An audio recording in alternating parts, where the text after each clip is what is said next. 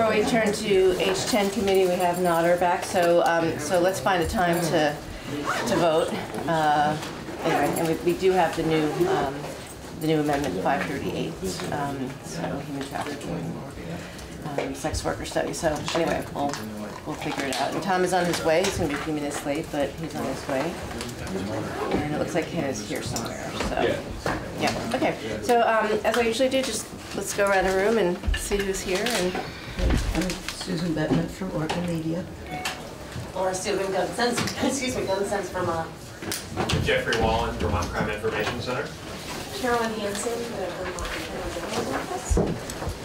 Jack Spiderman, I'm here interning for Dana Sheep. Abby Root, I'm interning for Barbara Richardson. Jessica Barquist, Vermont Network. Sarah Robinson, the Vermont Network. Evan Hughes, Vermont Federation of Sportsmen's Clubs. Eric Davis, Gun Owners of Vermont. Patty Conlon, Gifford, Christina Ryder, and the Crescent Group. Jim Meehan, Federation of Vermont Sportsmen. Mike Bailey. Mike Bailey. Great. Okay. Welcome, everybody. Okay. Good morning, Eric. Good morning. Yeah, thank you. So we have a new draft of 4.1 of 610, which, Eric, if you could walk us through not only changes, but really just from the top, a full walkthrough would be helpful. Sure. And again, in this draft, trying to respond to some of the concerns that we heard. Again, starting point, conversation is still continuing. We still have testimony to take, but as Eric goes through, I think committee members will understand what is and isn't there. Good morning, everybody. Okay. Good morning. Eric Fitzpatrick with the Office of Legislative Counsel. As the chair was just indicating, we have a new draft in front of you of a proposed amendment to H.610, an act relating to firearms and domestic violence.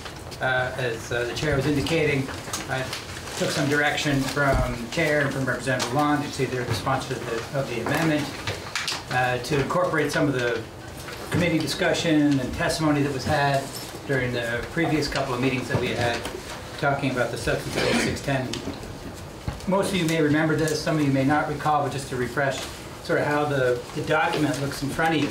You'll notice that, and you can even look at it a little bit right here, usually what I do to try and indicate, and as you mentioned, Representative Grad, I'll certainly mention the whole bill, but it helps to know where are the changes between this draft and the previous one. And the way I indicate that is by yellow highlighting. So for example, there's an easy one, non-controversial, correcting a cross-reference. You'll see the way that's displayed is the prior language is struck through and the new language is underlined next to it, and the whole thing is highlighted in yellow. And that's a way to sort of draw your eye to any changes there may between this draft and the previous one. So that's just sort of a general thing to keep in mind as we take a look at the proposed amendment, H.610. So with that in mind, let's go through the bill itself, is trying to focus on where the changes are as well. Section 1, you probably recall, in fact, the only change to Section 1 is exactly that, just correcting an incorrect cross-reference. But other than that, Section 1 is the same. That is the section that deals with background checks, and in particular, you remember that when firearm sales are made by firearms dealers under federal law, there has to be a background check. It has to be conducted via the National Institute of Criminal Background Check System, also known as NICS.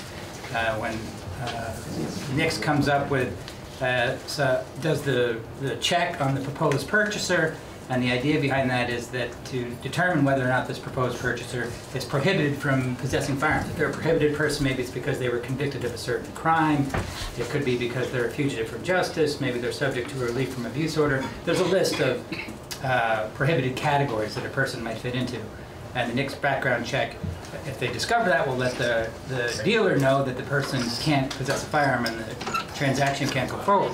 There's a provision in federal law, though you may recall, known as the default proceed. And that means that if there is no answer received from the NICS background check within 3 days, then the transaction can still go ahead. It can still proceed. So what Section 1 does is it takes a different approach for purposes of Vermont law and says that you're not going to go the default proceed approach, and instead proposes that in order for the transaction to go ahead, there has to be a positive response from the NICS system that says, no, this person does not fit into one of the prohibited categories. It's okay for them to possess, so the transaction can go forward.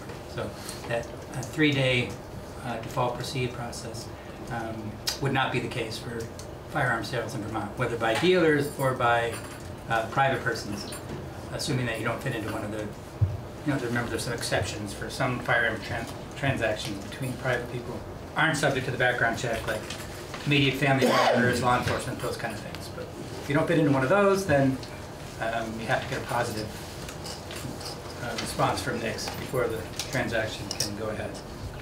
You turned it off behind. Oh, thanks. Put this in that makes stuff. Where's that going here? Right. Oh, I see. Under the C in judiciary. On the other side of it. Under the C? Oh, on this thing. Yep. On this. Yep, yep. Thanks. Tech guy already. Well, I keep stealing it. So, you know where. Yeah, when you booby trap something, you know how to disarm it. Thank you.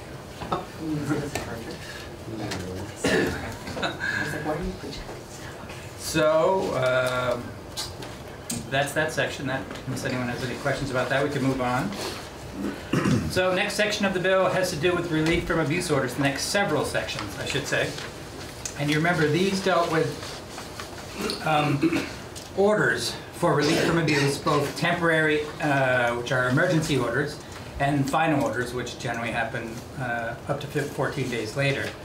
And there are some provisions that were proposed to be added in the original draft, and I'll actually go over those real quickly. So there's lists of substance that has to be in these orders when they're issued, when a person is able to obtain a relief from abuse order from the court. Now, it starts, I always sort of thought that should go temporary first, emergency second in terms of the order in the statutes, but it doesn't go that way, so we'll start with the final one. Now, these are some provisions that the order has to contain. And you remember the first time we talked about the bill, there were 3 provisions, and you see the non-underlined language here. So that's the stuff that stays the same. And the same 3 provisions are really in here, although there are some changes I'll mention in a moment. But these things basically involve immediate relinquishment. That's number 1. You see Roman numeral lowercase 1 there. Immediate relinquishment until the expiration of the order of firearms in the defendant's possession. So that has to be in the order. I should say, unless subdivision 4 applied. That was in the original language. We'll get to that in a second.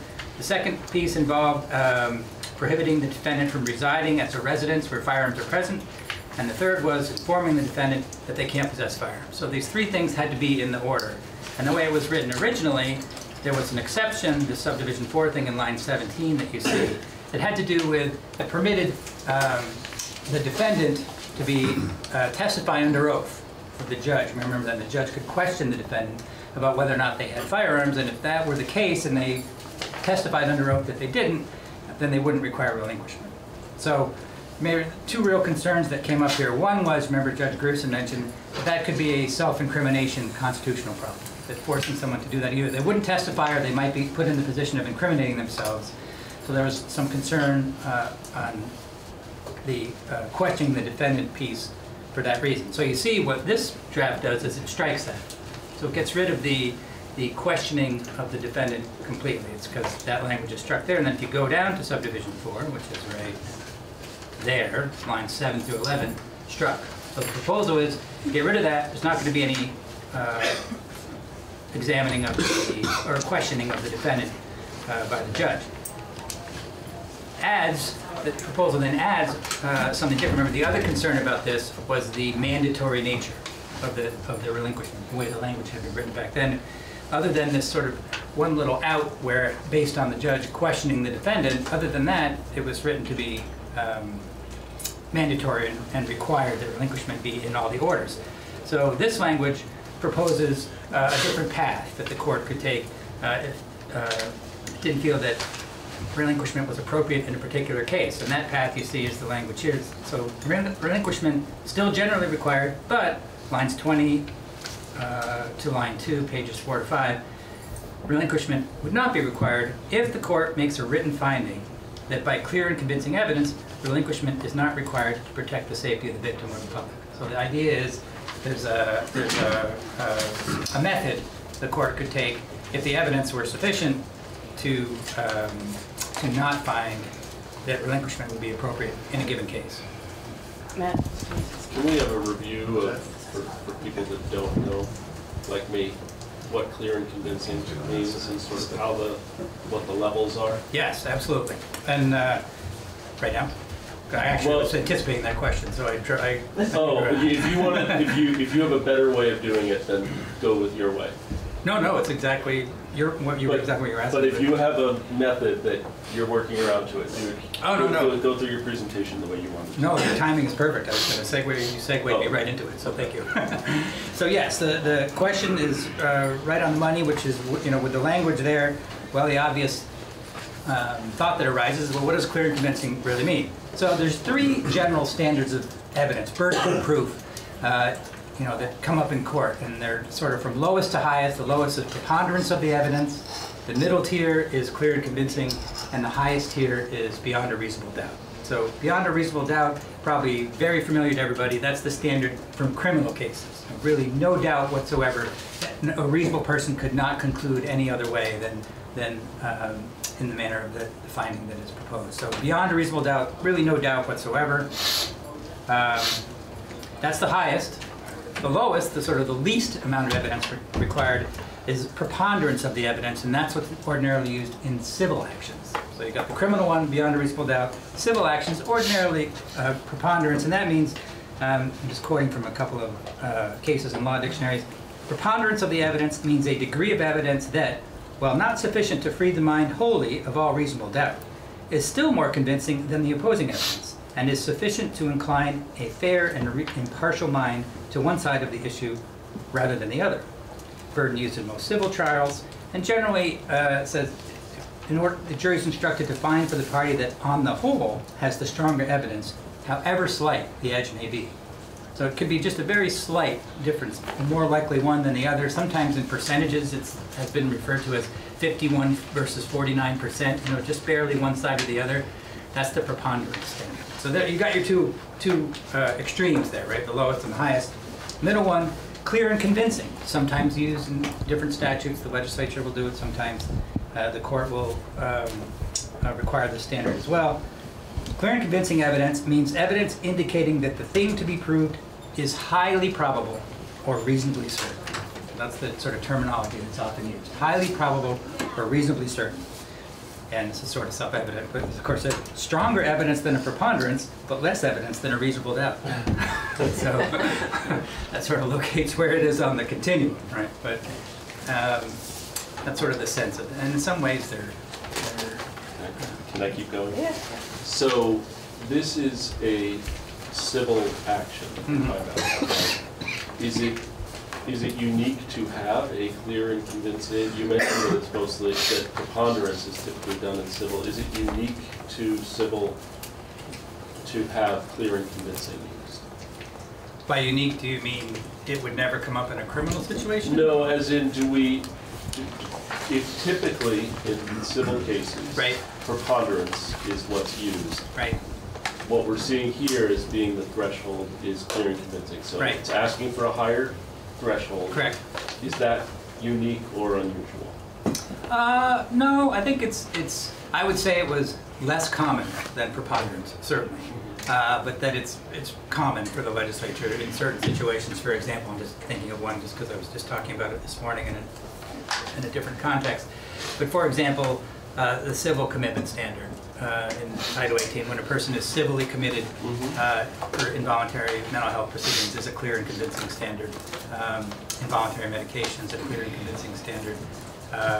So the legislature, it's not unusual as a policy choice. It's certainly totally up to you. Right. It's not unusual for the legislature. But there's precedent for doing it in this area. Yeah.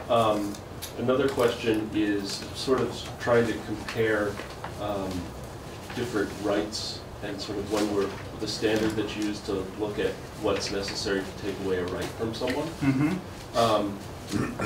So what is the standard for a search warrant? Probable cause. So it's even a lower threshold. Probable cause is interesting. It's a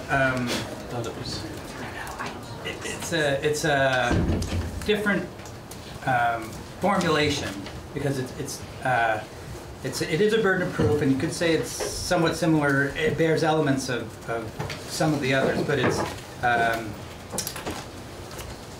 because it comes up in a different context. It doesn't necessarily fit neatly into the preponderance, clear and convincing, beyond a reasonable doubt sort of continuum.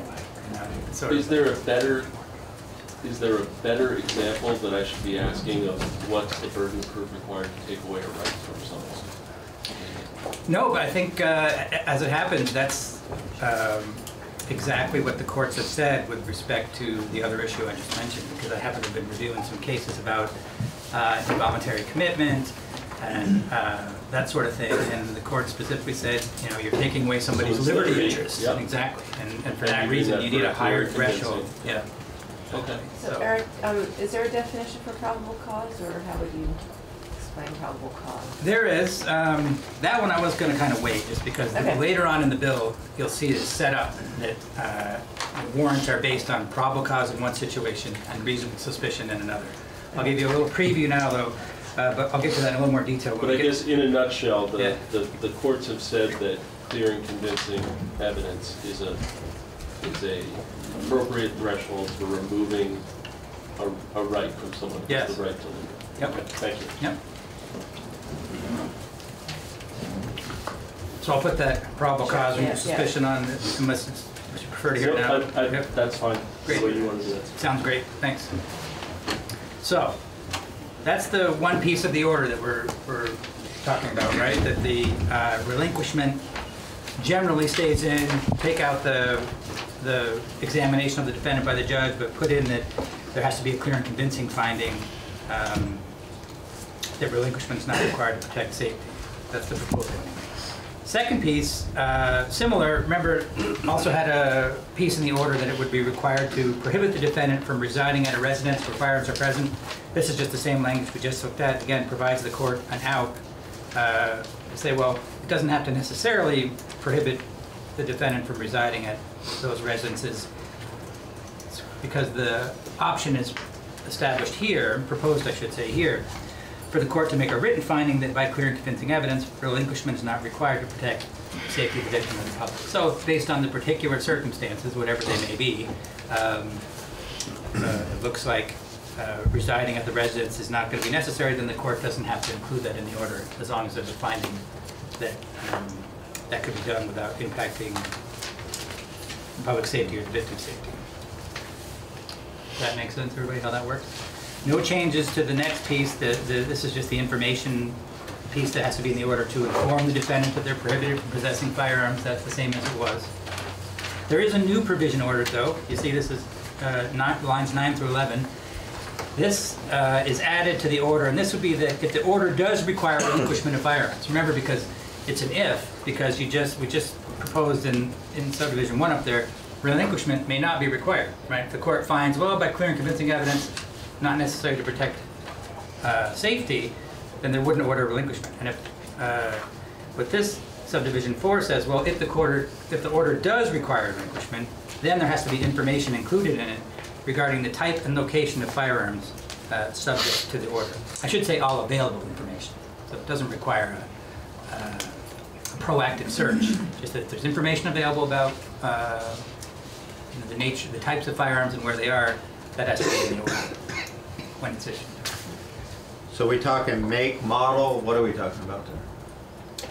That's a good question. It's not specific about that. It just says type and location. You might want more clarity there. That's a good point. Throw in serial number while you're at it, please. Yeah. Make, model.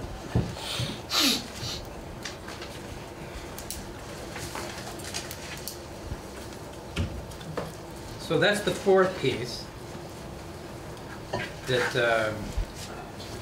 A question, or maybe more of a comment. It seems that the information required in that section we're talking about, lines 9 to 11, presumably could be coming from the affidavit in support of the relief from abuse, and that's addressed at page 9. It's the same language, essentially, slight change, 7 to 12. And there it talks about plaintiff stating with particularity the type and location of any firearm. So that clarifies. And again, it doesn't say model number or anything like that, but that's tied to this.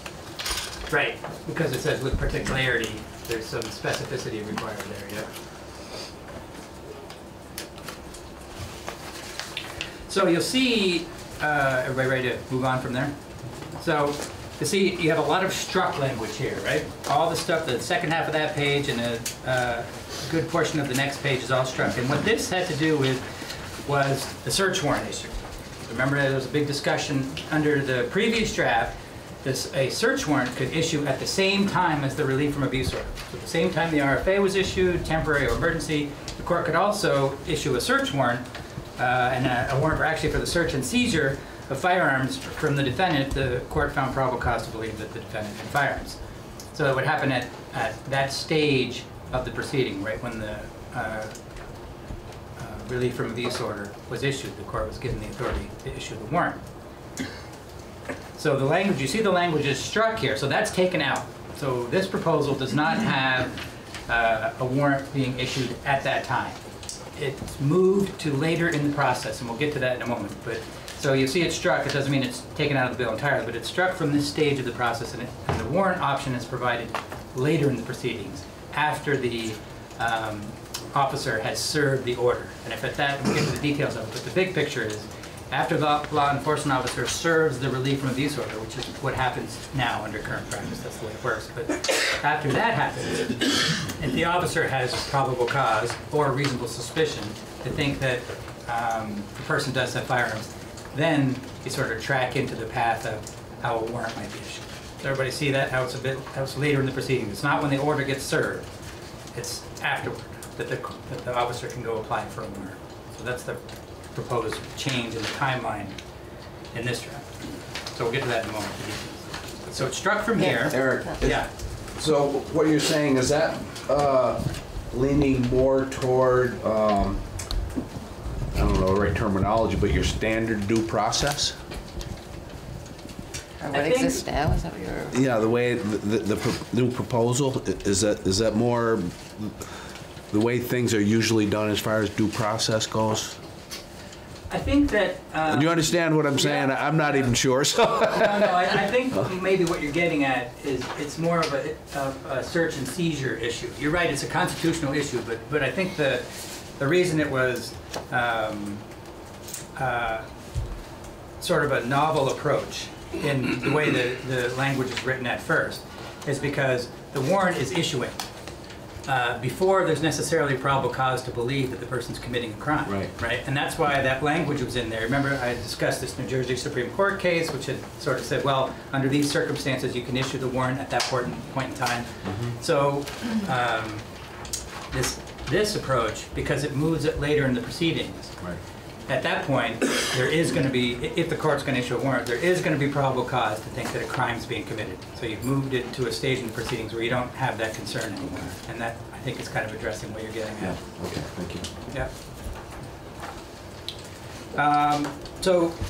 As Representative Lamont was mentioning, one of the sections that was in the bill previously also has to do with the form complaints that the court has for relief from abuse. They have these forms that people fill out now, and this puts some specific language in there that what the complaint and the affidavit have to include, and this is sort of line 16-ish, include specific provisions collecting information about the defendant's firearms. Now, the one change here, and then line 18 is what Representative Law mentioned, including requiring the plaintiff to state with particularity the type and location of firearms. And Representative Carlson, this kind of goes to what you were asking about as well, that particularity point. The proposed change here is that, as originally drafted, the questions to the plaintiff, to the person asking for the relief from abuse order, required him or her to state with particularity the type and location of any firearms. Right? This changes the required to permit. So, not necessarily not required that the plaintiff answer these questions, but it permits the plaintiff. answer those questions.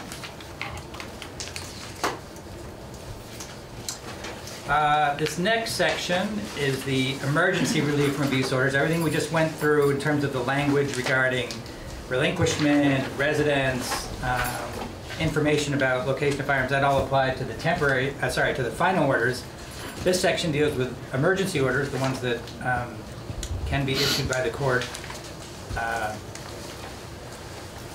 to the plaintiff with the defendant not present in the initial stage, and they have to have a final hearing within 14 days afterward.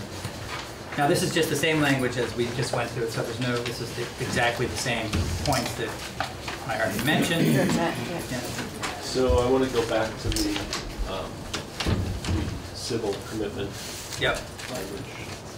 Do we allow for that to happen without the defendant there? Yeah, it's similar. So the other question that I have is sort of who has the burden of proof in this, under this bill, or this proposed amendment?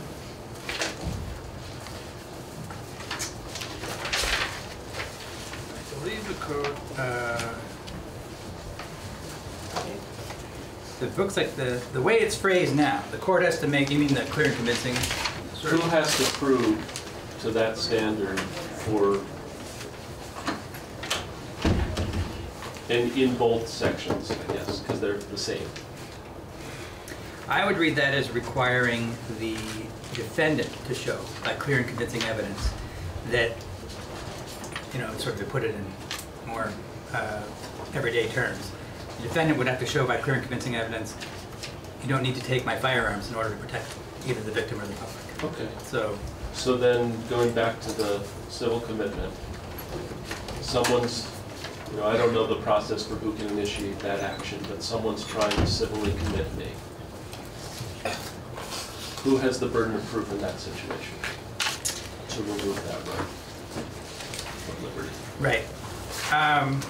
It's an interesting question. Just funny, because the exact nature of who has the burden of proof is something that's being discussed downstairs in that context right now. And the answer is, it can depend on the proceeding. So, for example, in the civil commitment proceeding, in other words, not related to a person who's been found not guilty by reason of insanity. Because you think of how someone might be committed. They could be committed civilly, had no crime involved at all. You have a interested person, doctor, family member can go to the family division and get an order for commitment of something because they're dangerous to themselves or others. In that case, the person seeking the commitment has the burden of proof by clear and convincing evidence. But that would be closest to this because we're talking about someone, we're not talking about a criminal situation, we're talking about a civil action. This is a civil action. Right. Yep, that's true. So it would probably be closest to, the fairest comparison would be to take it to civil proof, would you say? I think it's one of those eye of the beholder, perhaps, situations. I think maybe it's more analogous in the sense that they're both civil, but because there's sort of an underlying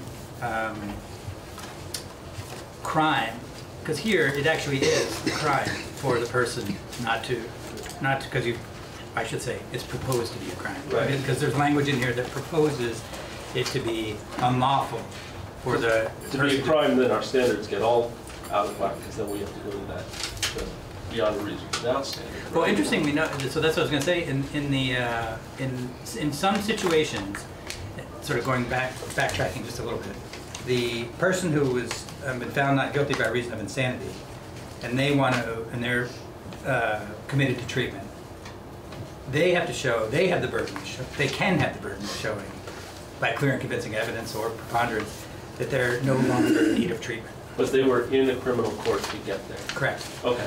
So we're not in criminal court for this proceeding. We're in a civil action. So right. Not at this stage. Right. Right. At this stage of where if some Vermonter is being impacted by this, they're in a civil action. So in a civil action, there's a civil action to commit me, which I'm sure there's many people around this table that would like to do.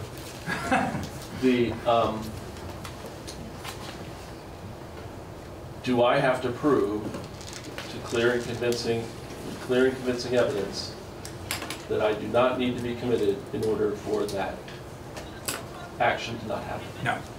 No. No, the state has to prove by clear and convincing evidence in that situation Okay. that you are a danger to yourself or others and therefore should be committed. So in that case, to remove the right of liberty, we've said that the defendant does not have to prove to clear and convincing evidence the plaintiff or whoever.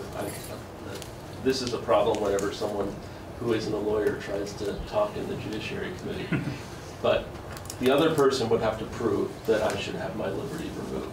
Correct. And in this case, we're saying that I would have to prove that I should not have my Second Amendment rights taken away. I would have to prove that. The other person would not have to prove it. That's the way this is written. I think that's a fair statement. Yeah. Okay, thank you. So Eric, since we're using civil commitment as a comparison, what's the timelines? How often is somebody committed for the orders? I'm just wondering if it's really apples to apples in terms of a civil commitment procedure and what's here in terms of the time frame. You know, is it 10 days, is it 14 days, is it up to a year in terms of when somebody is civilly committed, can be civilly committed? The timeline is if the initial order can be up to 90 days. And then within that 90-day period, there has to be a subsequent review to determine again whether the person's a danger to themselves or others. And then if the court says they are, and they will remain committed, then the next order can be up to a year. So they can be then committed on continuing orders of up to a year at a time. Can I just back up a little bit before the emergency relief? On page 6, D, that language was struck about law enforcement agencies shall be immune. Yes, but that's going to be, it's only moved. You'll see it, it's still in the bill. It's still in the bill, just a few pages down. Okay. Yep. Thank you. Yep.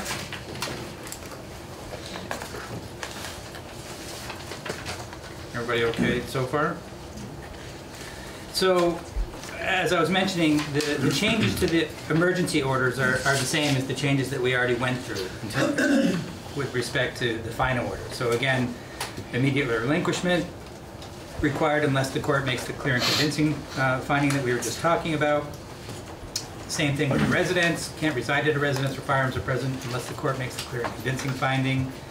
No change to the basically information piece of the order, which is informing the defendant that they are prohibited from possessing firearms. And again, the same language is added that we mentioned in the final order context as well. And that's if the order requires relinquishment of firearms, again, because the order may not, but if it does, has to include all available information regarding type and location. Again, the warrant language is struck here because the warrant is not being issued at this stage of the proceedings anymore. It's being moved further on. So again, it's moved, and you'll see it appear later on, but for purposes of thinking of the chronology of when this happens, the warrant wouldn't be issued at this stage, so this doesn't, the language shouldn't appear here anymore, so then it doesn't. Okay, sure. So I'd just like to back up kind of relative to the conversation with Matt. Could you explain the standard that the legislature is under with respect to any kind of regulations related to firearms? You know, what did the Heller case and subsequent cases establish? You mean the standard of how laws are reviewed with respect to the Second Amendment? In other words, sort of the right. As far as rational basis, intermediate scrutiny, right. Strict scrutiny. Is that kind of what you're getting at? Yeah, and the reason is, I mean, that we're establishing the presumption here that firearms are to be relinquished unless there's this other showing. Right. I mean, there's certainly the questions of burden of proof in the court, but I think an important burden for us to be watchful of is the burden on the legislature as far as what we can do, what's the scope of our authority and ability to regulate firearms. Right. So I think what Representative Lalonde is referring to is the fact that because the possession of firearms was held to be a personal right under the Second Amendment by the United States Supreme Court in the Heller case, that means there are limitations on what steps and what laws the legislature can enact with respect to firearms. Now, the U.S. Supreme Court hasn't said much more since Heller to give states a little more detail about how those limitations might look. But lower courts have, and so that's sort of been left to the circuit courts of appeal to articulate what that is. So, as it happens, in the New York State rifle case, the Second Circuit, which is the circuit that Vermont sits in, adopted an intermediate standard of review for firearms restrictions. So that means that, again, it's in the middle again. Similar in that sense, it's similar to clear and convincing. You know, the most difficult standard of review, but that means the most difficult law for a legislature to pass would be subject to the most exacting judicial review, is known as the compelling state interest, the strict scrutiny standard of review. And it's often said among lawyers that if something is subject to strict scrutiny, that means it's pretty much going to be struck down, because it's very difficult for a law to survive that level of judicial scrutiny. It means the law has to be narrowly tailored to fit a compelling state interest. So there's two legs to that. It has to be very specifically tailored to a compelling state interest. The lowest standard is rational basis, which just means rationally related to a reasonable government interest. Complete opposite with that standard of review, that almost always state laws are upheld under that standard because it's very easy to articulate a reasonable government interest. Could you say that one more time? Yes. Yeah, it's hard to follow. Right. Just the lower standard. Yes, rational basis. So rationally related to a legitimate government interest.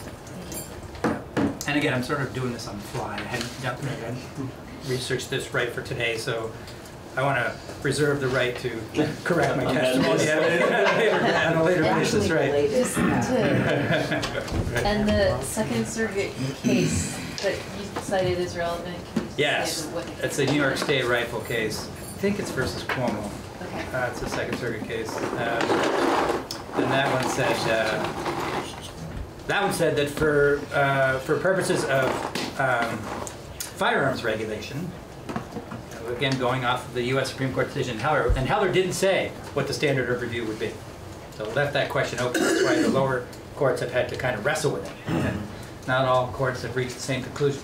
But the Second Circuit, the one Vermont sits in, said intermediate scrutiny, which is the middle level of scrutiny, which I think is substantially related to an important government interest, I think. So again, you see some of this as semantics, right? So it's sort of like, how do you decide whether an interest is important versus compelling versus reasonable, or legitimate, I should say. And how do you decide whether something is narrowly tailored, substantially related, sort of going down the tier by saying those. And that's just, but all I can say with that is that courts have been using those standards for many, many years, and they're familiar to litigants, and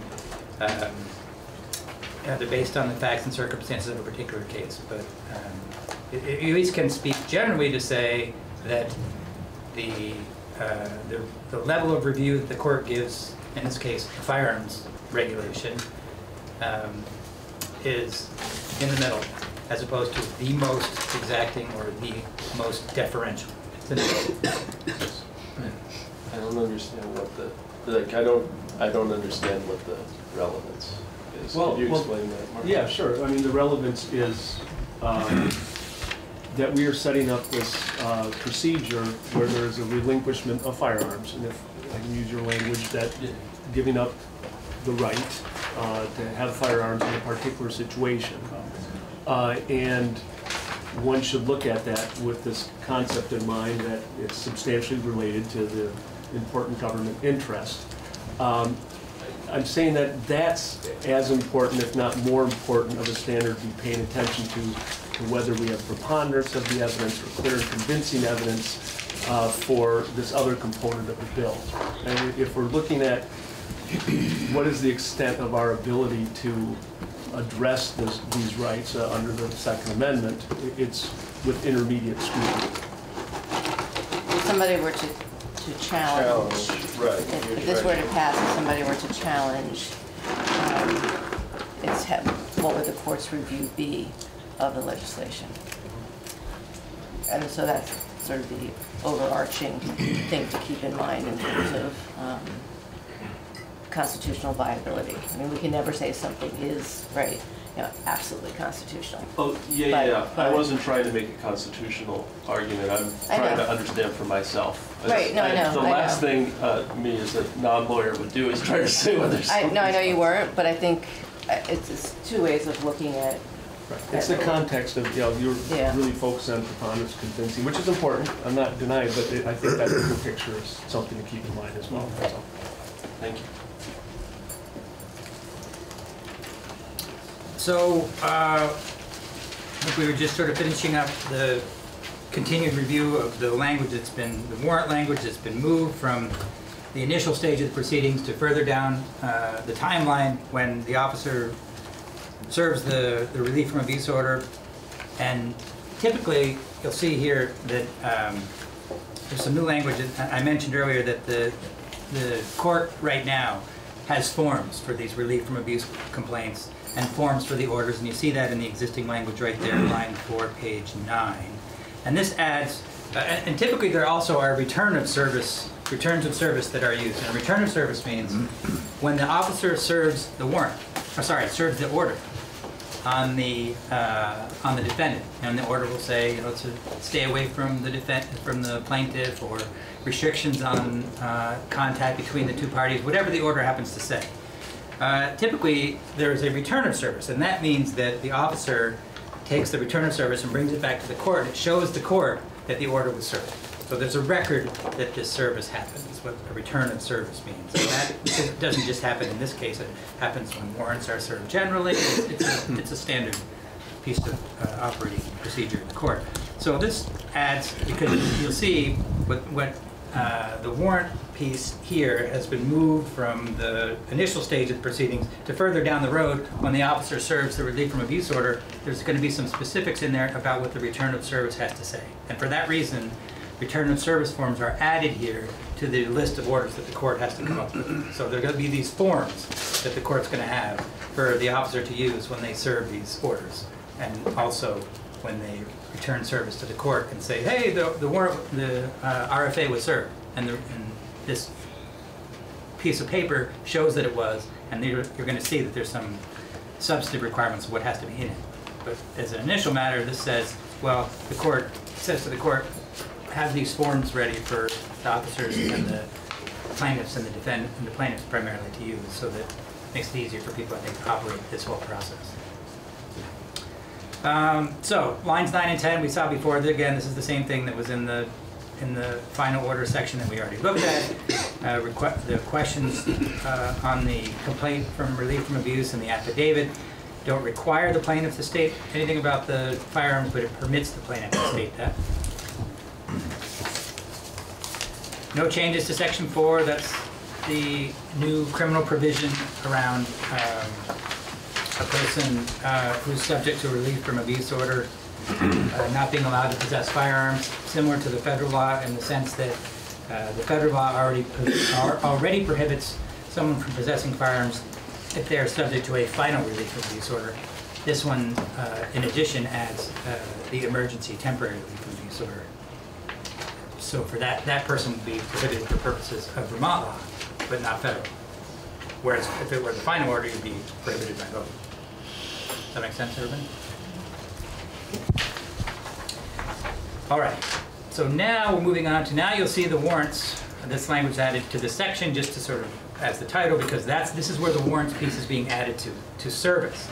So it's not happening at the beginning when the order is initially issued. You'll see that it's going to happen later on. So this is highlighted here, but actually that's existing law, lines 11 through 17. I just highlighted the whole subdivision there because it's there's some changes being made to it overall. But there is some, this is existing language that, and we talked about this too, this initial piece right here, actually,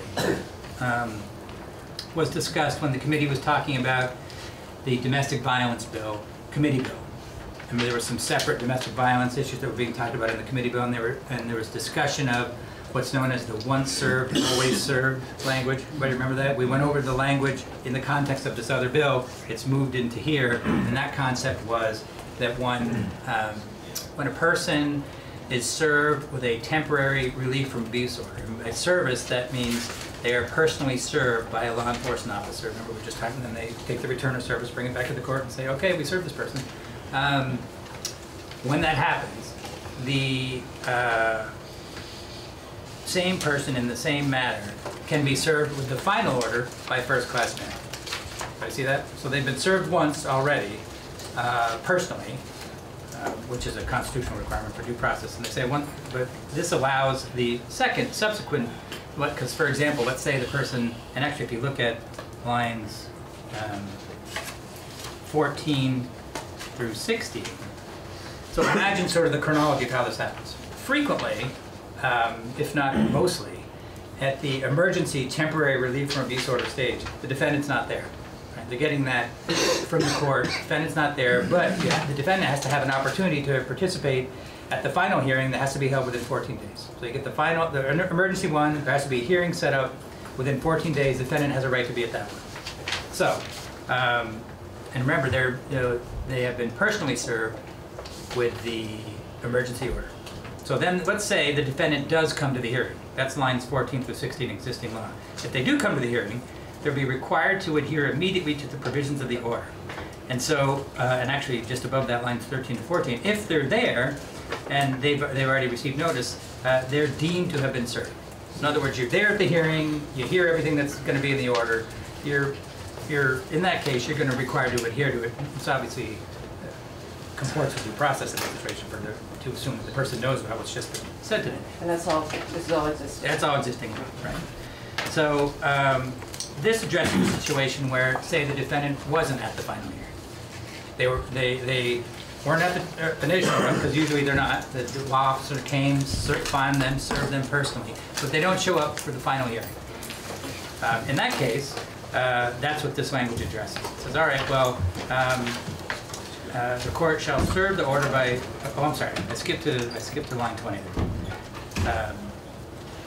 A defendant who has been served with a temporary order issued under section 1103, so in other words, they've already been served with a temporary order, right, may be served with all subsequent orders in the case by first-class mail to their last known address. So in other words, they got served the first time, rather than require personal service the second time to someone who didn't show up at the final hearing, you can do it by mail. There's also a requirement that the defendant inform the court of any changes in their address, and also the last line there, that the subsequent order shall be effective when it's issued. So again, similar to the situation where the person was in the court, in this case, if the person chooses not to be there, order can be mailed to him, and it's effective when issued by the court. Eric, I just had a quick question. Yeah. I know that I'm looking at line 18 on page 10. Yeah. I know that in other civil actions, it's the order is required to be served by certified mail, so that the individual receiving it has to sign. Do you know why it's being served in first-class mail, where they wouldn't? They don't have to sign when it's first-class mail, right? So correct. I think my concern is, how do we know that the person actually receives it if it's first-class mail? I don't know if that's actually more for a committee discussion. Well, just for a little bit of background, the language here, I think you're hearing from someone from, perhaps a judge from New Hampshire this afternoon, but it's based on a statute in New Hampshire, so just the reason why it's first-class mail, I think that's what the New Hampshire statute said too. But it doesn't alleviate your concern necessarily. Certainly there are other places where the legislature has said certified mail, so it's certainly like you said, policy discussion for the committee. But the reason that it happens to say first class now is, I think, it's just because that's what the New Hampshire statute says. So do we ever use first class in Vermont as opposed to certified? I'm sure. I don't know off the top of my head but I think the answer to that is yes. Okay. Sometimes you do. And I feel like for evictions or something we talked about. Evictions is first class? I think so. It definitely is for towing and getting your people in, yeah. For divorces, it's certified. Excuse me? For divorces, it's certified. You have a case that turned into a giant issue. It would be good to find out where we do and don't, you know. yeah, yeah. Matt? Who's responsible for the cost of all the serving and if we changed it to certified mail? Would that be the plaintiff? Because the court doesn't need the cost of that. It's usually... I'm not sure the answer to that. That'd be a good question for the witnesses. I don't know. Okay, my concern would be that in situations like this, I don't want to put an undue financial burden on a person seeking relief from abuse to sort of, you know, to get someone served costs hundreds of dollars to begin with in the first place. Right. So there's some sort of cost after that. I'd want to make sure that people can access this if they need to. I mean, I definitely hear your point, but just question for Eric, the way I'm reading this is right now, the law enforcement agency has to go physically serve the order versus in the proposed change here it can be mailed. So I can't imagine that's not a reduction of cost savings all around. I understand that. I'm actually supportive of the language of first-class mail in this case. Okay. This change I like. I would be if the financial burden applies to the plaintiff, I wouldn't want to make it tougher. I see. Probably a question for Judge Pearson. Yeah. So we talked about the changes in the way in which the order is transmitted to the defendant. Now we're going to move on to the warrant issue. As I mentioned earlier, it's moved to this subsequent stage in the process, and I'll go through this language since it's sort of it should be familiar because we looked at very, very similar language initially when it was part of the order itself, but it's some differences here, so let's take a close look at how it would read now. So the idea is that when, as I mentioned, when the order is served, that's when this the law enforcement officer is going to also accompany the order with this return of service form, okay? And you see that lines 19 through 20, this is goes back to, as you were just saying, that there has to be a form, right? Now for the return of service form, and that makes sense because there's going to be some specifics that have to be on that form. You see it right there on lines 19 and 20. The law enforcement officer has to indicate with specificity whether firearms were relinquished by the defendant. So it would be a new element of the form because the returns of service happen already, but this requires there to be something additional on the form, and it has to say some indication or some specific indication of whether or not firearms were relinquished. Here they were, they weren't. Now, then goes on to say, okay, that's the case. When you think about the chronology, the officer serves the order, going to have to put on the order whether or not firearms were relinquished. Now one possibility, of course, is that the firearms are relinquished, right? That's one thing that could happen. If they don't, subdivision 2 kicks in. If the defendant does not relinquish firearms upon service of the order, and the law enforcement officer has probable cause to believe that the defendant possesses, owns, or controls firearms. Everybody see that? So they're serving the order, they don't relinquish, but the officer has probable cause to think this person still has firearms. Then, I'm on line 3, the officer is required to submit the return of service form to the court along with an affidavit requesting that a warrant for seizure of the firearms be issued. Now at that point in time, you think about what we just looked at, the language that makes it a crime for a person to possess a firearm while they're subject to a relief from abuse order. At that point in time, if the officer has probable cause to think that the person still has firearms because they've been served with the order and it's a crime to possess firearms at that point, the officer has probable cause to think that the person's committing a crime. See that? At that stage of the game, there is probable cause to think that the person's committing a crime.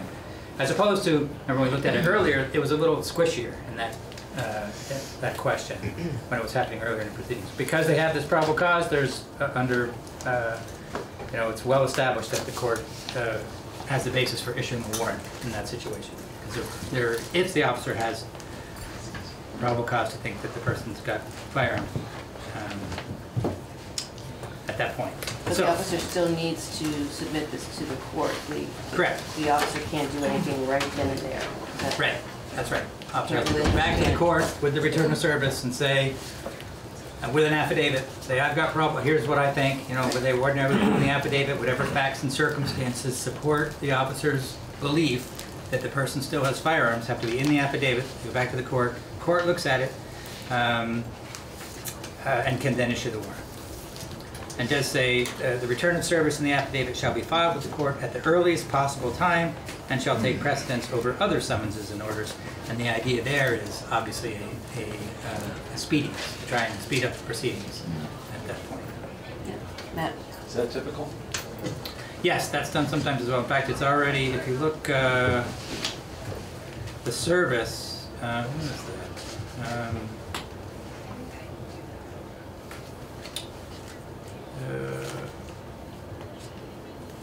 There was something in here already about, oh, there it is. So if you see the existing law on page 11. Okay, so we do that of taking precedence for serving the provisional use orders. Exactly. Okay. It's right there. Yeah. So it's consistent. Right. Yep. Because I'm going to ask in the next section, I'm going to ask the same questions, so if you want to just talk about that. The next section being the next paragraph. Oh, right. The 48 hours. Oh, right. So, yeah, so the return of service has to come back to the court, has to take precedent over other summons and orders.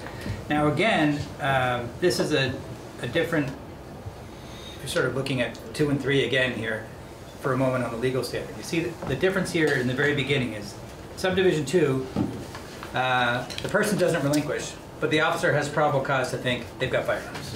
So that is your initial fact. And that happens, officer has to submit an affidavit and for a warrant to be issued. But subdivision 3 is a slightly different scenario. Defendant doesn't relinquish, but the officer has a reasonable suspicion that the defendant possesses or owns firearms. Now, the obvious question is, well, wait, what's the difference between reasonable suspicion and probable cause, right? So, because they're different evidentiary thresholds. And the idea is there is more evidence that will support a probable cause finding, and less evidence will support a reasonable suspicion. Reasonable suspicion will not support a warrant, in other words, legally speaking. Probable cause does. So, as the courts have often said, the probable cause standard is incapable of precise definition or quantification into percentages because it deals with probabilities and depends on the totality of the circumstances. However, the various efforts to define the, and that's a quote from a Vermont Supreme Court case, by the way, and a U.S. Supreme Court case as well. The various efforts to define the term typically rely on the same concept. Probable cause means there are reasonable grounds for a belief, and that the belief must be based on particular facts and circumstances. Those are quotes from a couple of Vermont Supreme Court cases. The U.S. Supreme Court made a similar point. Articulating precisely what reasonable suspicion and probable cause mean is not possible. So I put that out there. An immediate principle to keep in mind. But the court went on to say, they are common sense, non-technical conceptions that deal with the factual and practical considerations of everyday life on which reasonable and prudent people, not legal technicians, act. As such, the standards are not readily or even usefully reduced to a neat set of legal rules. So, obviously, it depends on the particular facts and circumstances of each case. Having said that, the court went on to say, in a different case, reasonable suspicion, so generally probable cause means reasonable grounds based on particular facts and circumstances. Particular facts and circumstances, reasonable grounds. Reasonable suspicion is a less demanding standard than probable cause, not only in the sense that reasonable suspicion can be established with information that is different in quantity or content than that required to establish probable cause, but also in the sense that reasonable suspicion can arise from information that is less reliable than that required to show a probable cause. So there can be less of an amount of information, and the information itself can be less reliable than the facts and circumstances that would go toward probable cause. So those are concepts that are useful to keep in mind, because as you see, the two procedures that are proposed in the legislation depend on which standard, which threshold of proof exists. In the first one, if the threshold is these more particular facts and circumstances, the evidence is more established, then the officer has probable cause based on those facts, then the officer goes to the court, submits the affidavit, can get a warrant. Directly. Right, exactly. Yeah. But they don't have enough evidence, either not enough, or the evidence isn't similarly reliable. They don't have probable cause, but they do have a reasonable suspicion, some other lower level of evidence. Then there's a different requirement, and that's line 10 and 11, what you were just referring to, line 10 and 11. Officer is required to investigate the matter within 48 hours or as soon as practicable. If the officer determines that there is probable cause to believe the defendant has firearms, in other words, they conduct this initial investigation and gather more evidence, determine, now my level of belief about this has risen to the probable cause standard, then they, lines 13 and 14, they submit the return of service pursuant to subdivision 2. That just means they follow the process we just talked about. They develop probable cause, they go back to the procedure we just mentioned, they fill out the affidavit, they bring the return of service, they ask the court for a warrant. But if they don't, this line's 14, they don't determine that probable cause exists, so they've conducted this additional investigation, haven't come up with any additional evidence or enough to justify asking for a warrant, they still submit the return of service, but they have to include a statement that describes the efforts that were made to establish probable cause during the investigation. So it has to be something in the statement that says, well, I tried A, B, and C, but still didn't get enough facts to develop probable cause. So those are the two tracks. So then it goes to the court, right? And this is subdivision 4. This is, and then again, this is virtually identical language to what you looked at previously when it was earlier in the proceeding, but now it's later on. So the court has to issue the warrant if the court finds there is probable cause to believe, A, there's firearms in the defendant's possession or ownership or control while the order is in effect. Remember, that's illegal under another provision of the bill, and in fact, in some circumstances, already illegal under federal law. And that a search is necessary to protect the life, health, or well-being of the victim. Again, that language is tracked on that New Jersey Supreme Court case, similar provision there. And then, just real quick point, Representative Gosselin, you'll see there the immunity language you had mentioned earlier. It's all down here now as well. We've got some new immunity language, an additional immunity I want to mention, but what you had identified earlier, that's lines 11 to 16 now. So it just got moved from a different place in the bill forward to here. Actually, and lines 8 through 16 are all identical, it's just moved. So Eric, this is a two-part test. The warrant is issued if A and B? Correct. Yep, exactly. So, the law enforcement agency may be immune from civil or criminal liability for damage or deterioration. So let's talk about municipalities. Are they equipped to handle storage for these without deterioration? I think that's not a question for Eric, but we will have, hopefully the commissioner will address that. I mean, that's an important question, but, right, Eric, I mean, that's not. Yeah, that's right. It's a good question, but not one that I have the answer to at my disposal. Right. I didn't hear a discussion on the time, so does the legislature tell law enforcement the order in which they have to pay attention to different activities or their duties? So are you referring to the 48-hour investigation piece? Yeah, it strikes me as strange that we're dictating the order in which law enforcement has to conduct an investigation. And that, I don't know if that's something that the legislature does. Maybe there's some place in statute where we lay out priorities for investigations, but I'm not aware of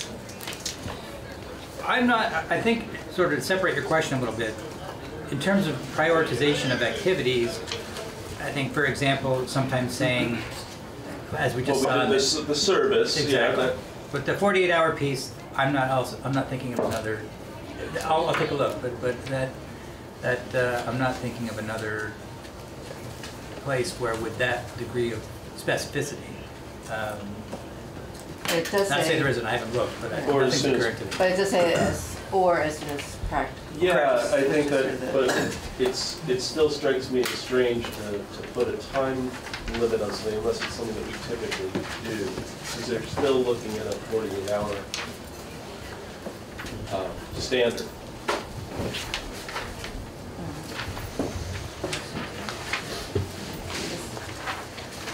Well, Eric, maybe you can help us understand if it is 48 hours, like how does the 48 hours or as soon as practical, you know, how does that language work together? I think that the or as soon as practicable language does modify 48 hours. In what way a court would interpret that, I think they would have to view the 48 hours as not necessarily mandatory because of the option for as soon as practicable, but obviously it means something. Right. So might be a good question for someone who's representing the branch who would make those decisions.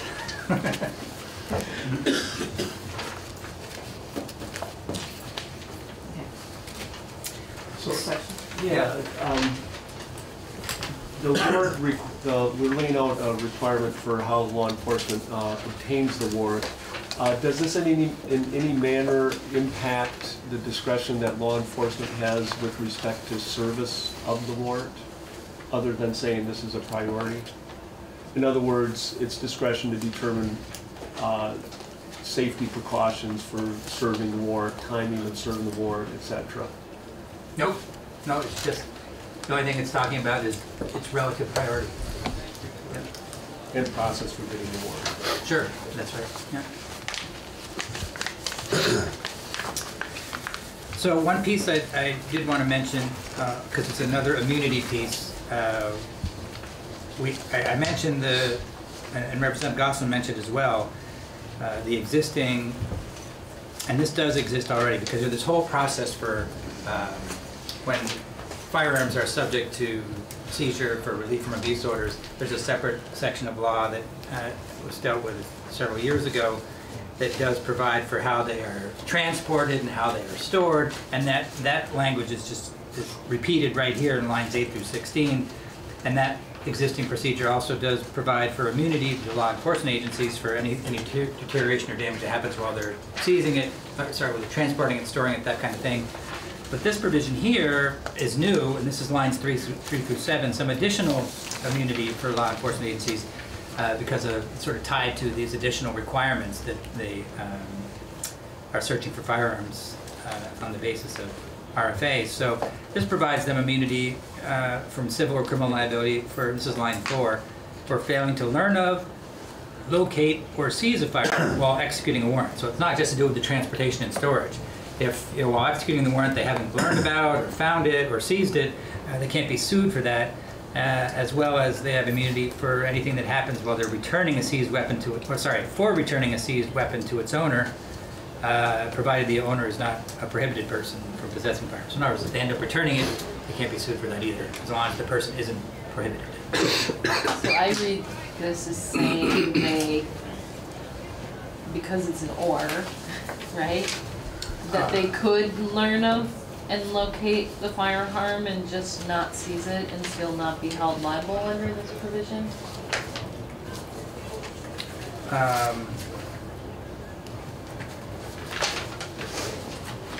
I think it's for failing to learn of. But it says failing to learn of, comma, locate or seize. So I guess I'm asking if the seize operates independently of the learning of and locate. Oh, I see what you mean. Like, could they just say, yep, it's there, it's, I mean, does it just provide a blanket immunity? in the instance that they're aware of the firearm and choose not to seize it? Yep, I see what you mean. I don't think that's the intent of the language, but that might be a cleanup that we're going to make, assuming that the committee wants to keep it and not go that route. But yeah, there might be an ambiguity there that needs to be corrected. Thank you. Martin? Would it be corrected by just changing the or to and? I'm curious. I mean, it's something we can work on later, but.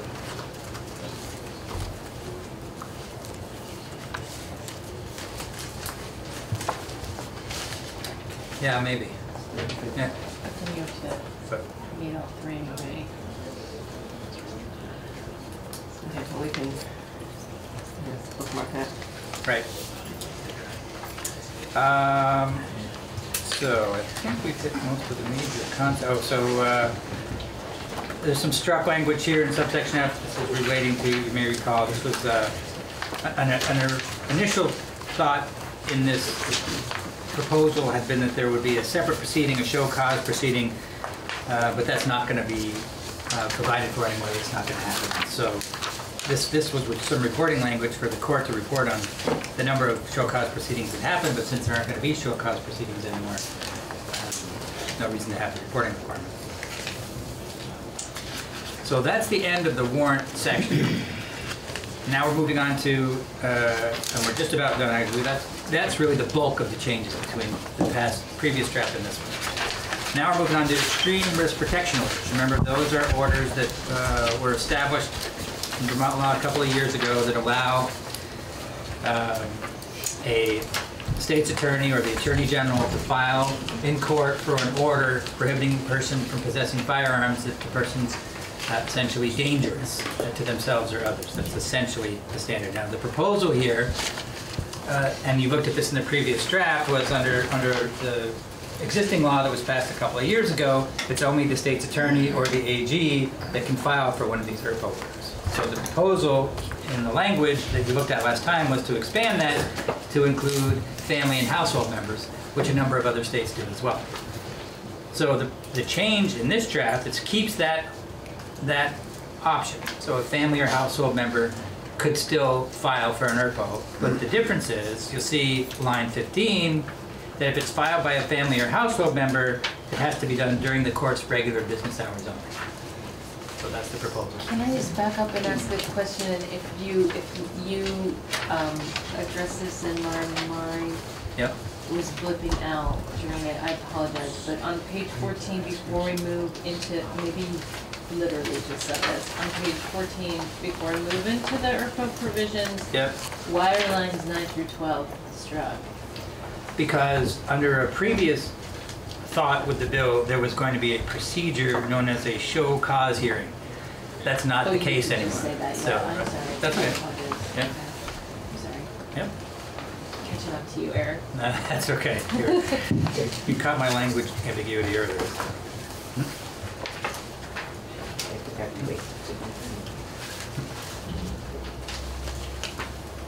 I'm sorry, Barbara. So can you speak to why, and maybe I need to ask the presenters of the amendment, why it changed to business hours? That's probably a better question for witnesses, the why. I think generally speaking, I think it has to do with accessibility of court staff to receive these applications. So it's the concern that Judge Grierson raised during his testimony as far as after hours with respect to that. I'm just, so what happens, because I imagine more family members would be doing this outside of business hours. You know, it might be somebody gets drunk at night and gets fined. So I'm just wondering, how are people who might be very vulnerable after business hours? They would need to go through law enforcement essentially. The current process that we have right now. I mean, it's not for after hours, it's just that there has to be law enforcement state's attorneys between the individual and the court essentially. Saying to them, you need to wait till tomorrow morning. Correct. Only if they want to file it directly themselves. Yeah.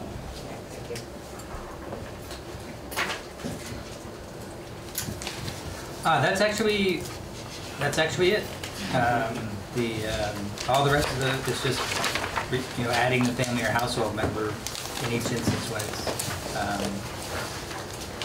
necessary. Oh, this doesn't change either. You may recall there's also a provision that remains in the ERPO section having to do with permitting healthcare providers to notify law enforcement officers when they think information is necessary to be disclosed when there's a serious or imminent threat to the health or safety of the person as a result of firearms. And that's intended to make sure that that information can be passed along without violating HIPAA, Federal Health Privacy Act. And that does not change from the previous draft that you looked at. Nor is the conditions of release section, which provides that one of the conditions of release that a court can order would include requiring the defendant not to possess firearms or other weapons. And that's codifying. Courts can do that now. Correct. Yes, that's right. But they may, but again, in terms of consistency and what we often refer to as geographic justice, right. It may not. The concern is that not your concern, my concern, and others is that it may not be happening now. So this just codifies, standardizes. I think that's right. All right, well, thank you, Eric. That was very thorough. I know the committee took a while, but I think it was important to make sure everybody understands what's here. So for the record, my name is Jeffrey Wallen. I'm the director of the Vermont Crime Information Center with the Department of Public Safety. And as typical, I'm really here to answer any questions. I do have a few statistics that may be of interest to the committee.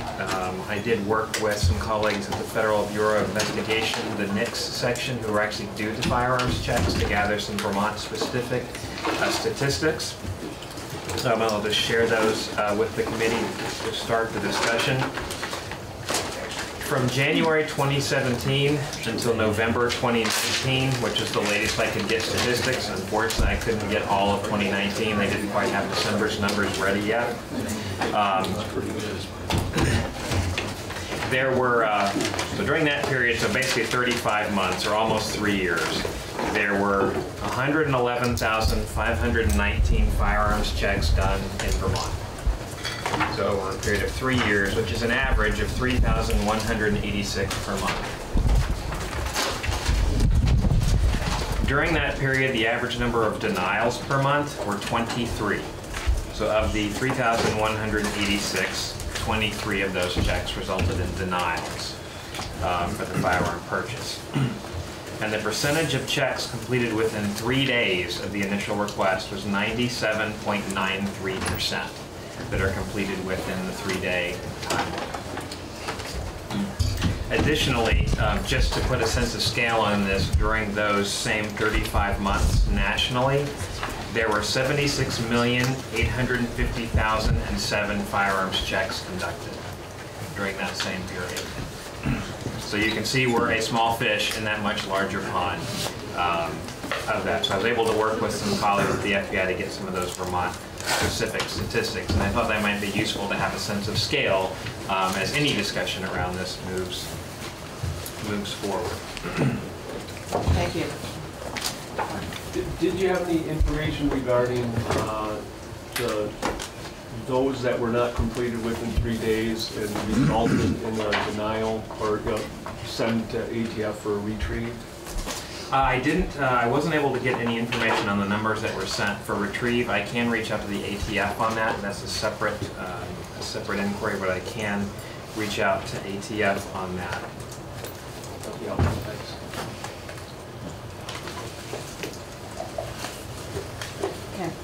And just one other question, about would the ATF have any information on why they were retrieved or why they received the retrieve, the basis, what the prohibition was that they determined, I guess, is the point. I won't speak for them, but I don't know that they would. My guess is they're simply going to receive a notice from the FFL and or the FBI that the retrieve is needed. They're not going to go into why necessarily. If the ATF has a question, they could potentially get that from the FBI. Part of the challenge with that, Representative, is there may be multiple reasons why someone is prohibited. just as a refresher, there are, and I know Eric spoke about this before, there are a number of categories which someone may be prohibited and they may fall in multiple boxes. Some of them are more easy to identify. If someone has multiple felony convictions, that's a fairly easy thing to identify. If they are dishonorably discharged from the military, it might be harder. If they're one of 630 approximate individuals that have voluntarily given up their citizenship in the United States, those individuals are prohibited, may be more tricky to nail down on that. So there may not be a single reason, but multiple reasons why someone is denied a firearm. But when I reach out to them, I'll ask them if they have any statistics on that, particularly for Vermont. There have been some national studies done, and those are useful, but they may not necessarily apply to any individual state. So I know one particular national study, the GAO report, and I don't know if you've had a chance to look at that. The Government Accountability Office did a report in July 2016 analyzing data, and I don't know if you had a chance to look at that, seen that before, or? I did. I have seen that, and I did have a chance to look at that. Any comments as far as the bases and whether that's consistent with your understanding of what's happening in Vermont, or if you can't draw anything from it? I mean, if you're able to just explain that.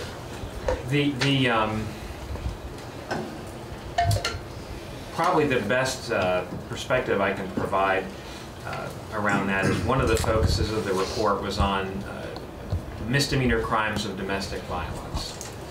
And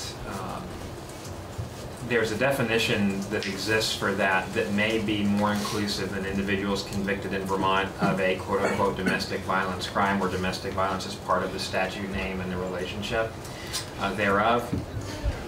And for those particular crimes, there may need to be additional research that is done to determine whether or not a victim and an offender, for example, a simple assault, someone is convicted in Vermont of simple assault, if the nature of the relationship to the victim and the offender meets a federal definition of a misdemeanor crime of domestic violence, that individual would be prohibited. It wouldn't be on its face apparent just from the fact that an individual was convicted of simple assault that they were a prohibited person. That relationship may not exist. That is one of the areas that requires the most legwork, as I understand from talking to folks at the FBI NICS section, where they have to do reach out and research on that. How VCIC comes into that particular discussion, if the FBI NICS section is questioning that, they will reach out to us with information, and we will point them to the investigating agency to get the narrative or to do any analysis that may help them make that determination. For individuals in Vermont convicted of actually domestic violence statutes, we actually pre-flag those as prohibited at the state level. So we've removed as much uncertainty as we can from that, but there may be certain instances where it's still not clear. I would also take the moment to point out that in Vermont, we have what I call sometimes a reverse economy of scale. We're so small, we're able to do things that larger states may struggle with. We have a reasonably unified court system and a fairly robust way that we exchange data with the courts. And talking with my colleagues in other states, just because of the either physical size or population base, they may not have a single streamlined path to get data from the courts to the criminal history repository, which is one of the things that the FBI uses when they're doing a query to determine if someone is prohibited or not. We're fortunate in that we have that good working relationship with the courts and that good data exchange, so that if someone is convicted in a Vermont court, chances are we hear about it fairly quickly and we can then make that available. In some states that can be challenging if in a remote town or county court that doesn't share data with the state more largely to run down, was this person actually convicted of a disqualifying offense. We're fortunate in Vermont that we don't have to deal with that typically very often. That would be, as I read through the report, one of the key things they were looking at. And that's something in talking with other states that has been a real challenge, is how to try to pre-analyze certain misdemeanor convictions to see if they have a domestic violence component or not, which is something that's difficult for folks in a repository to do because it may involve legal analysis of federal statutes, which we're not always prepared to do. Kind of jumping around a little bit, but of course, you mentioned the 3 days, and that brought to my mind the default process. And I'm just wondering, I don't know if you have the numbers, and it's a kind of a 2 or 3 part question in a sense. How many, in Vermont, how many firearms were, I guess the term would be sold or taken into possession because of the default process? And out of those firearms, of course, how many were then people had to be investigated because it turned out there was an issue with them, so they needed to, the FBI needed to go take those guns. And it was during that time frame when a prohibited person did end up with a firearm in Vermont, how many of those people committed a crime with a firearm? I'll start with the first question, which is probably the one I can most directly answer. Okay. And unfortunately, my answer is going to be there's not really a way to know. So after 3 days, as I understand it, a federal firearms dealer, if they don't have a response back from the FBI NICS section, may release that firearm, but they're not required to. Right. So it to some degree falls upon the judgment of that FFL, and I'm not sure that there's any way to necessarily track that, short of speaking with FFLs directly and trying to have them analyze their records to determine when they did or didn't release a firearm to someone. There's nothing we have at VCIC or that I'm aware of at the national level where they can simply provide some numbers around that. So unfortunately, I'm not sure how often that does or doesn't happen. That would then lead into it's very difficult to know how many individuals were potentially in possession of firearms when they, if I may use the term, shouldn't have been, and then how many crimes were committed by those individuals. I'm not sure as well. There may be some. You said it'd be really difficult to get that information. It would be. It would be. Certainly from my perspective as the repository coordinator, right, to get that information.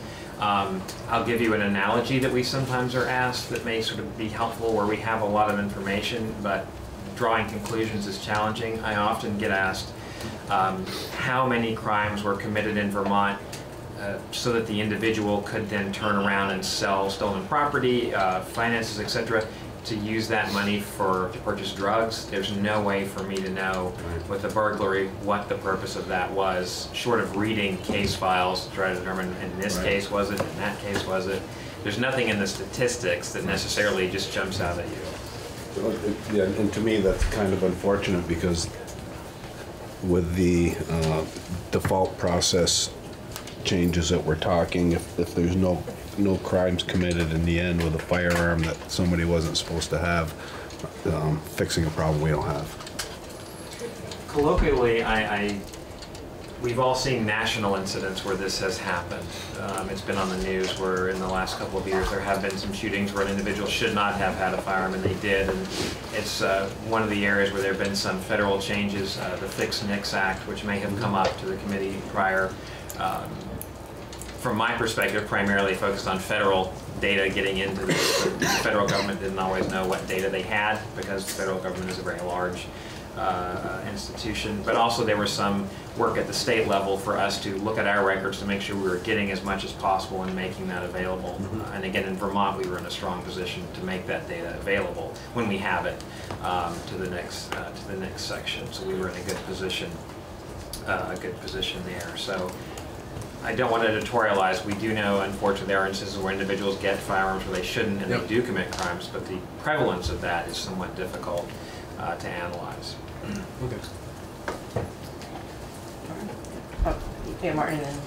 Yeah, so the 2.07% default proceeds, just to clarify, that's not necessarily because they had to look at a Vermont record, be it a misdemeanor or any other kind of thing. It would be a nationwide, so we don't know what the problem was necessary. It may not be Vermont. And I guess the question, well, if you can confirm that, but the question is, do you know about other states and quality of data from other states? It sounds like we do a pretty good job in Vermont getting our stuff into the NICS system on a timely basis, that we have a separate domestic violence crime that can easily be flagged. But what about other states? What's your knowledge of?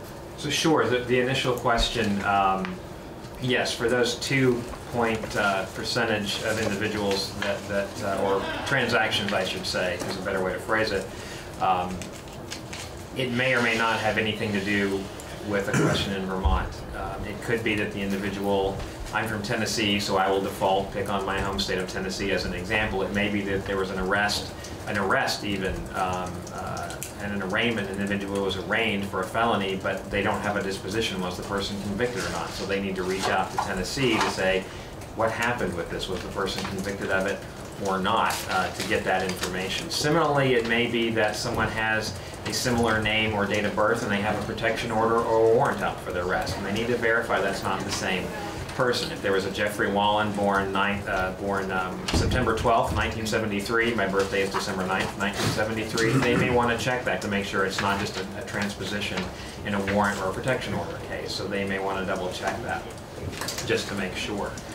So it's any number of things, but it's not directly linked to an issue in Vermont. It's that between the 50 states, federal government, tribes, and territories, there may be some information that is not complete or unclear, and so the FBI NICS staff need to do that additional research. So, for clarification for myself, for Vermont only, for domestic violence, how many cases in the last 35 months have involved firearms? So how many... I'm sorry, could you rephrase the question? I want to make sure I understand what you're looking for. I'm only talking Vermont here on my question. I think you said you have the information for the last 35 months. How many domestic violence cases involve firearms in Vermont? So individuals that were incidents of domestic violence involving firearms, is that what you're looking for? I don't have that information available. I can certainly research it and see what we have available. So you wouldn't know how many deaths happened with firearms during that time either then? I wouldn't have that available at my fingertips, no, sir. Well, we can get that. I think we have had that testimony. We can get that for you. I'll wait a little bit longer. Thank you.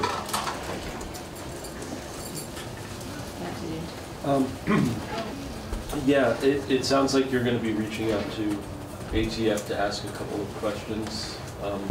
Could I see if I could piggyback onto some of the requests there? Absolutely. Just figuring out, what their when they're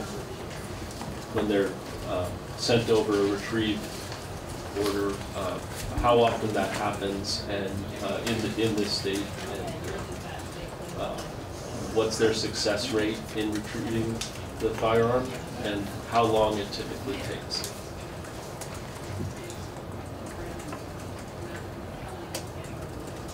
Anything related to those types of things, like how long, how many? Certainly, I'm absolutely happy to reach out to them to find out the number. If they have any information on why, they may not, but I'll ask. I'll certainly put the question, what their success rate in recovering those arms and how long it typically takes. I'm happy to ask those questions and see what they have. And if they have anything else that seems relevant, I'll certainly gather that as well. Thank you very much. Absolutely.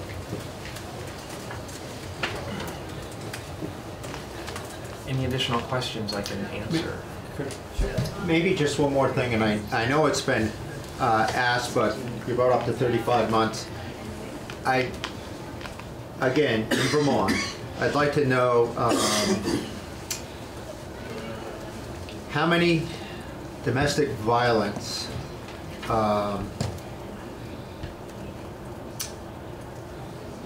people have left their partner that caused this, then returned later, and then the bad stuff happened. They were killed, or... I'm not sure that type of analysis.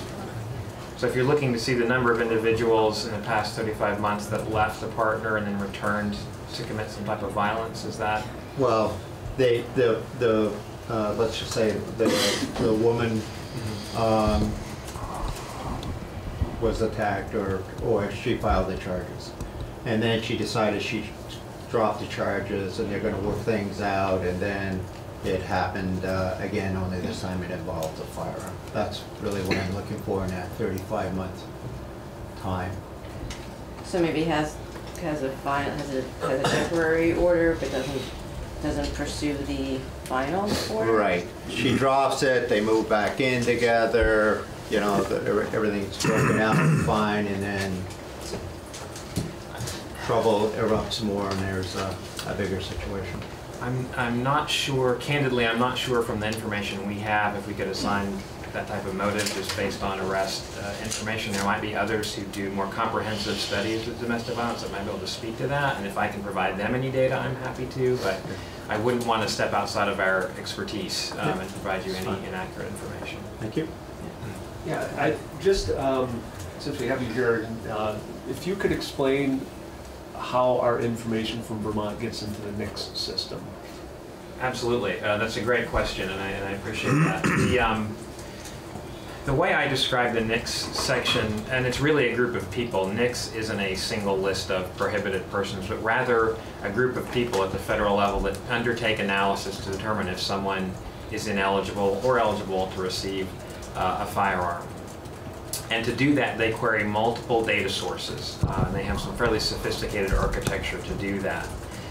Among those include federal criminal history databases, state criminal history databases, the National Crime Information Center, which is where warrants, protection orders, etc., are entered into as well. Then they will check military records.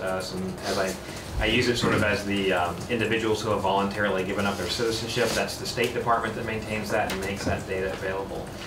So Vermont provides their information to them electronically, and it's really real time. We don't send anything in the mail, we don't email, we update our systems, and then the FBI NICS section have data available to them at that moment, and there's no real lag to it. So when I get back to the office, the courts have sent over a file, and now an individual is now prohibited because they have a felony conviction, then once that information is updated, which we do it daily when necessary, that information is then available to the FBI to make that determination. And similarly, if someone has an expungement that's issued, once we process that, it's also removed from the system as well. And how about records of individuals who've been adjudged to be a danger to themselves or to others? So that I would defer to the judiciary on, because they're the ones that provide that information to the next section. Okay, that doesn't come through. That doesn't come through us, because it's not actually a criminal, not a criminal matter. It doesn't come through us. I do know, and I would again defer to the judiciary, they have an automated process for that to make the data exchange fairly seamless, but I would defer to them on the operations and how that works. I don't expect you to know the answer, but you might. and you might be able to find out. And it's got to do with what we're talking about, the fix. And one of the shooters a couple of years ago was dishonorably discharged, I think, from the Air Force, if I remember right. And because things weren't done the way they're supposed to, he never got into the system as being a prohibited person. How was that fixed? So that particular, I believe that was the Fort Worth, Texas shooting. Yep. I believe if that's the case you're talking about. As I understand, in that instance, the military branch in question, I believe that individual was a domestic violence issue that led to their dishonorable discharge. Okay. And so that information was not shared with the FBI. It was kind of siloed in a DOD or Air Force only database. Mm-hmm. So when that person went to the FFL and the FBI queried it, they had no visibility into that Department of Defense or Air Force data. Right. Part of that Fix NICS Act that I mentioned, which was a federal statute a few years ago, required various federal entities, including the Department of Defense, but any other as well, to make sure that the FBI had any data that they had available to them, and required some change at the federal level to make sure that was Fix NICS before that? Fix NICS was after that. After that, okay. That was one of the, that's what I thought, but that was one of the drivers, so to speak, of that particular change. Okay. So. Thank you. I just apologize. We're kind of backing up because I just thought of one other piece of information would be very valuable to know if you know it or the ATF, and maybe more likely the ATF. and that is those default proceeds that subsequently were deemed to be to a prohibited person, that they have to do a retrieve. How long did it take to get to the point where ATF has been notified? From the time of the start of that check on NICS to the time that it was determined, what would really be helpful is to know the average time or how much time it takes to determine that in fact this person should have been prohibited. I know in the GAO report it had that kind of information nationally, but I'm wondering if we have any of that kind of data for Vermont. I will add that to my query to the ATF to see. And maybe FBI knows that. I will say the when I've chatted with either the FBI or ATF on this, they work very closely, obviously very closely together on that. Given that this kind of a one hand-in-hand scenario on that, but I will absolutely reach out to them and see. The data that I received from the FBI didn't contain anything of that nature, but I'll check with the ATF and see if they have it or they can gather that from some area for Vermont specifically. Again, there are some national statistics, but I'm wary of generalizing if we don't have to. Thanks.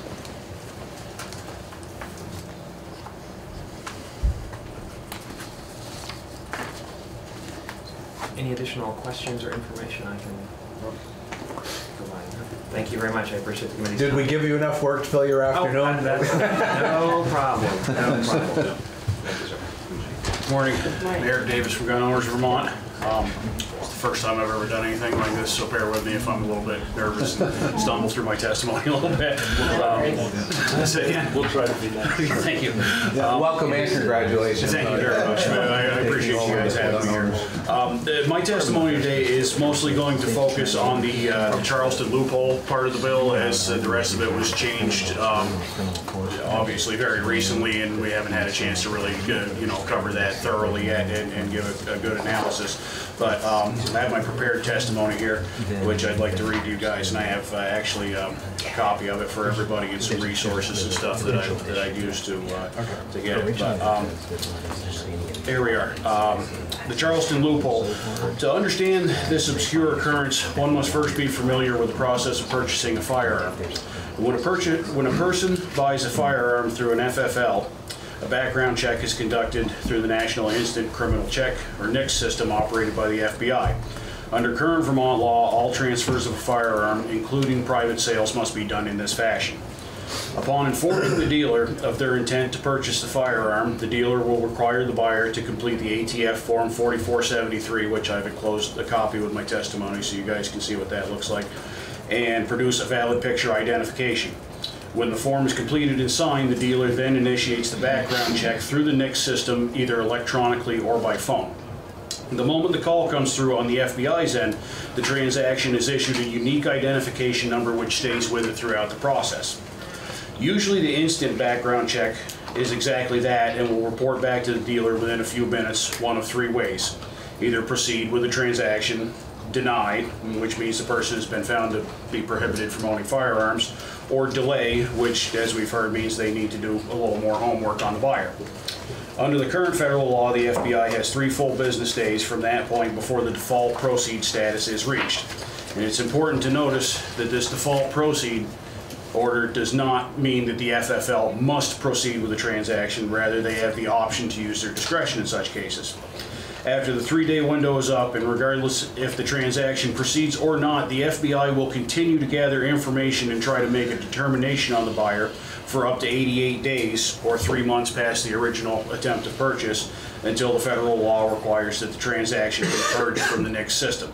Can you actually, during this, wait, excuse me, so up to 88 days? 88 days after the 3-month window expires, so a total of 3 months that the FBI will investigate into this person before the law says that it has to be purged from the system and they move on to whatever else they're doing.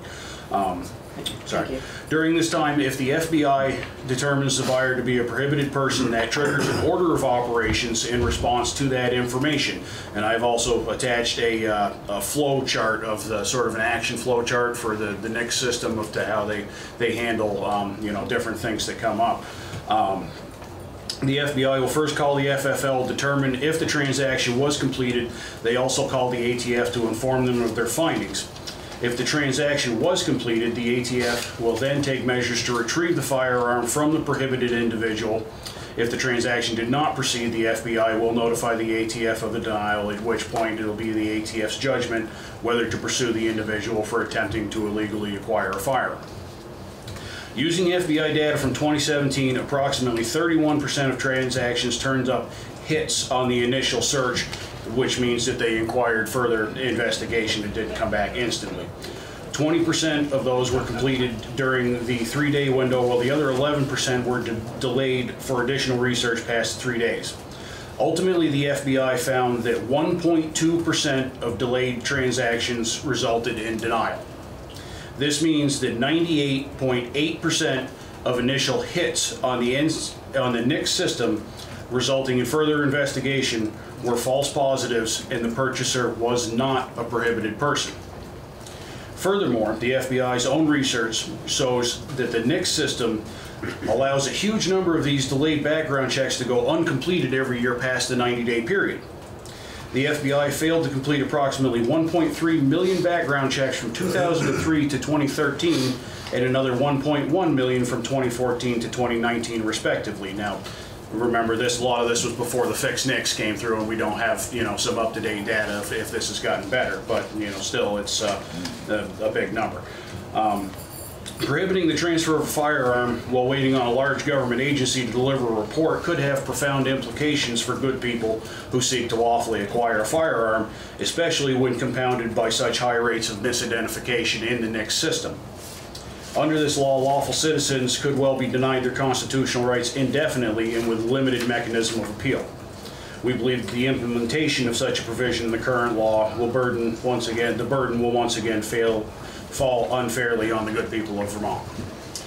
We also think that it's prudent to acknowledge an important piece of context, and that the right to keep and bear arms is the only right which is both protected by the Constitution and also requires the pre-screening of any and all individuals attempting to exercise that right.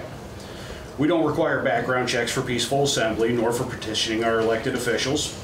We don't require a background check for an individual to be protected from unlawful search and seizure, nor to have a timely trial by an impartial jury of their peers. We do not require background checks to guarantee that our people should not be subject to slavery and involuntary servitude as protected by the 13th Amendment, nor is there any sort of vetting required for women to vote as protected by the 19th Amendment. We do not require pre-approval to speak one's mind openly through the press or by individual expression, and we certainly do not require it to practice the religion of our choosing. Religious zealotry is by far the leading cause of murder, oppression, and genocide over the history of mankind, yet the idea of a public safety measure requiring people to obtain the government's permission each time before attending church sounds downright ludicrous, as it should. Yet when it comes to the right to keep and bear arms, which is at its core the fundamental right of self-defense with which we're all born, and the right that preserves all the others, we have only for the last 26 years imposed this restriction, which most everyone now considers to be routine. Article 16 and the Second Amendment have become the, well, it depends amendments. Regardless of one's personal opinions on the constitutionality of background checks for firearm sales, the fact remains that we do require them, and for the most part, the NICS system does a good job of screening prohibited persons.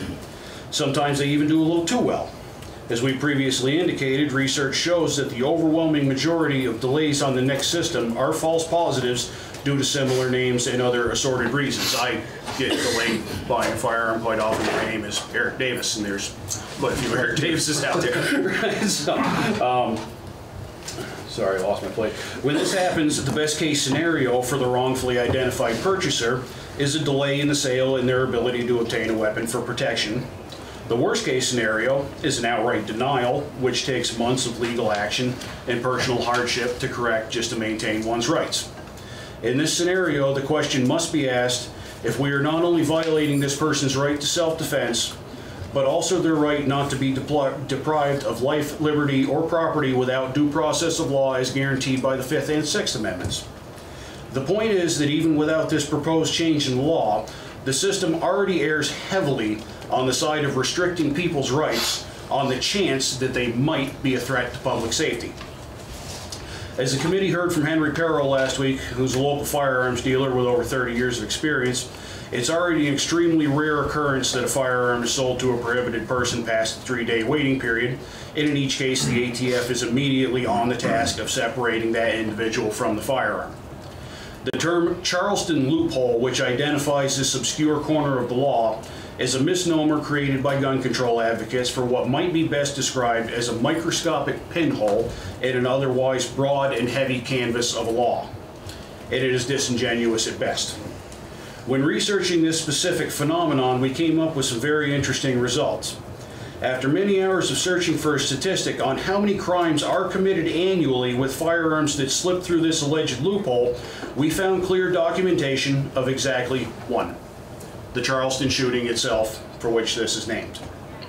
Now, this is not to suggest that no crimes have otherwise been committed with a firearm obtained through a default proceed, but to recognize that the problem is so very minuscule that there is no observable data if in fact the problem even exists.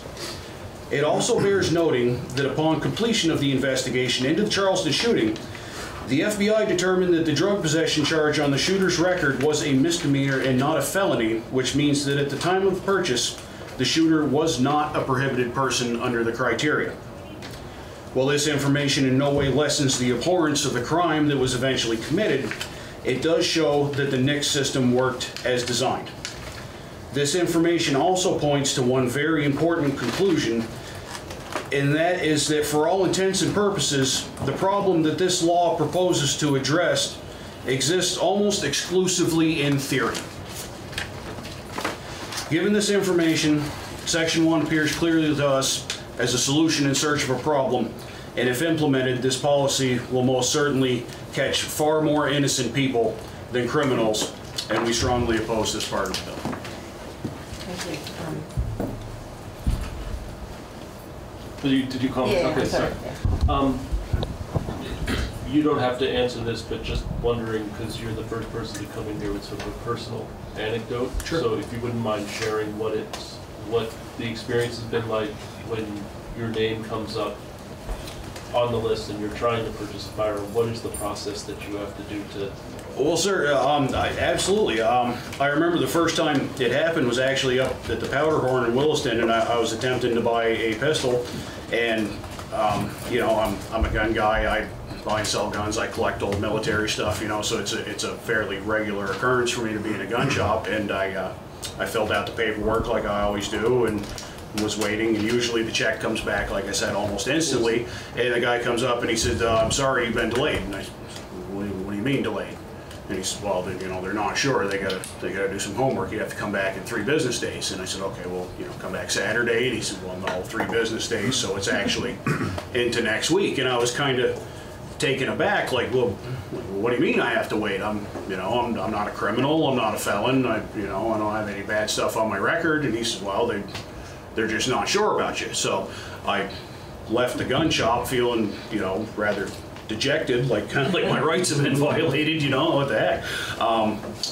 But I mean, that's the way the system works. Like I said, they err heavily on the side of caution in such instances, and you know, after 2 days it came back, and I went back and picked up the... So you didn't have to proactively do anything to clear your... I did not, no. It came back, and it's happened since then. It usually takes about 2 days for it to come back, but I have heard of, you know, numerous people where it does not come back.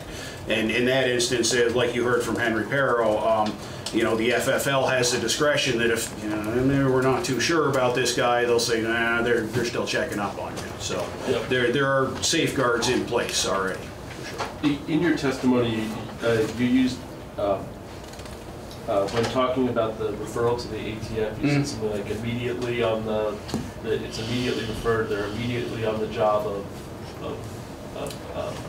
use the word immediately something. I'm just kind of curious of what that, what the is and sort of how that looks when it is the referral instantaneous? Does the firearm get recovered in a standard period of time? Do you know any of that information from your research? I gained most of that from listening to Henry's testimony last week and his experiences that I believe he said usually within 24 hours they're on the job of that, but I don't know specifically if there's an average time or anything like that. I'd be happy to reach out to ATF to find out if. I just didn't know if you, I just didn't know if you had any data in there. I do not have any specific data on the time that it takes them to retrieve the firearm. Thank you very much. Just a quick question. You had a number of statistics. Do you have citation or the documents from which you got that? I do. I actually have their clip to my testimony where I get my numbers. Excellent. And thank you for your testimony. Thank you. Great. Anybody else? Okay. You did great. Yeah, thank you very much. Appreciate it. So here's all the copies of my testimony references and one for Mike if he. Yeah. Great. Okay. Great. Thank you. Good morning. Morning. For the record, Brian Grierson, Chief Superior Judge, offering testimony on H.610. The draft I have in front of me is 4.1. I did receive it late yesterday. I have circulated it to the judges, and I would appreciate the opportunity to perhaps come back after I've heard from more judges than myself. With that in mind, I would just go to, well,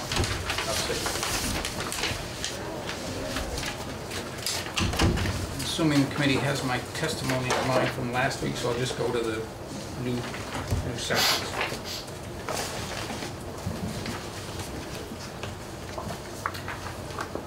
So the first one I come to, and the way the bill is set up, understandably, it talks about relief from abuse hearing, but it talks about it first as a final hearing as opposed to an emergency. The language that I'm concerned about is reflected in both sections. It's section 3A, beginning on line 60 on page 4, that relates to the final hearing. And with respect to the emergency hearing, page 7, beginning on line 12 through 18. The new language is found on line 16. I'd like to focus in on the emergency proceeding first, because that's, I'm looking at this as the way it would be presented to me, and obviously the emergency request comes first. And if I understand in part the rationale behind both these provisions, as we talked last week, the idea was, should it be mandatory that every temporary order and final order have the requirement of relinquishment and non-possession?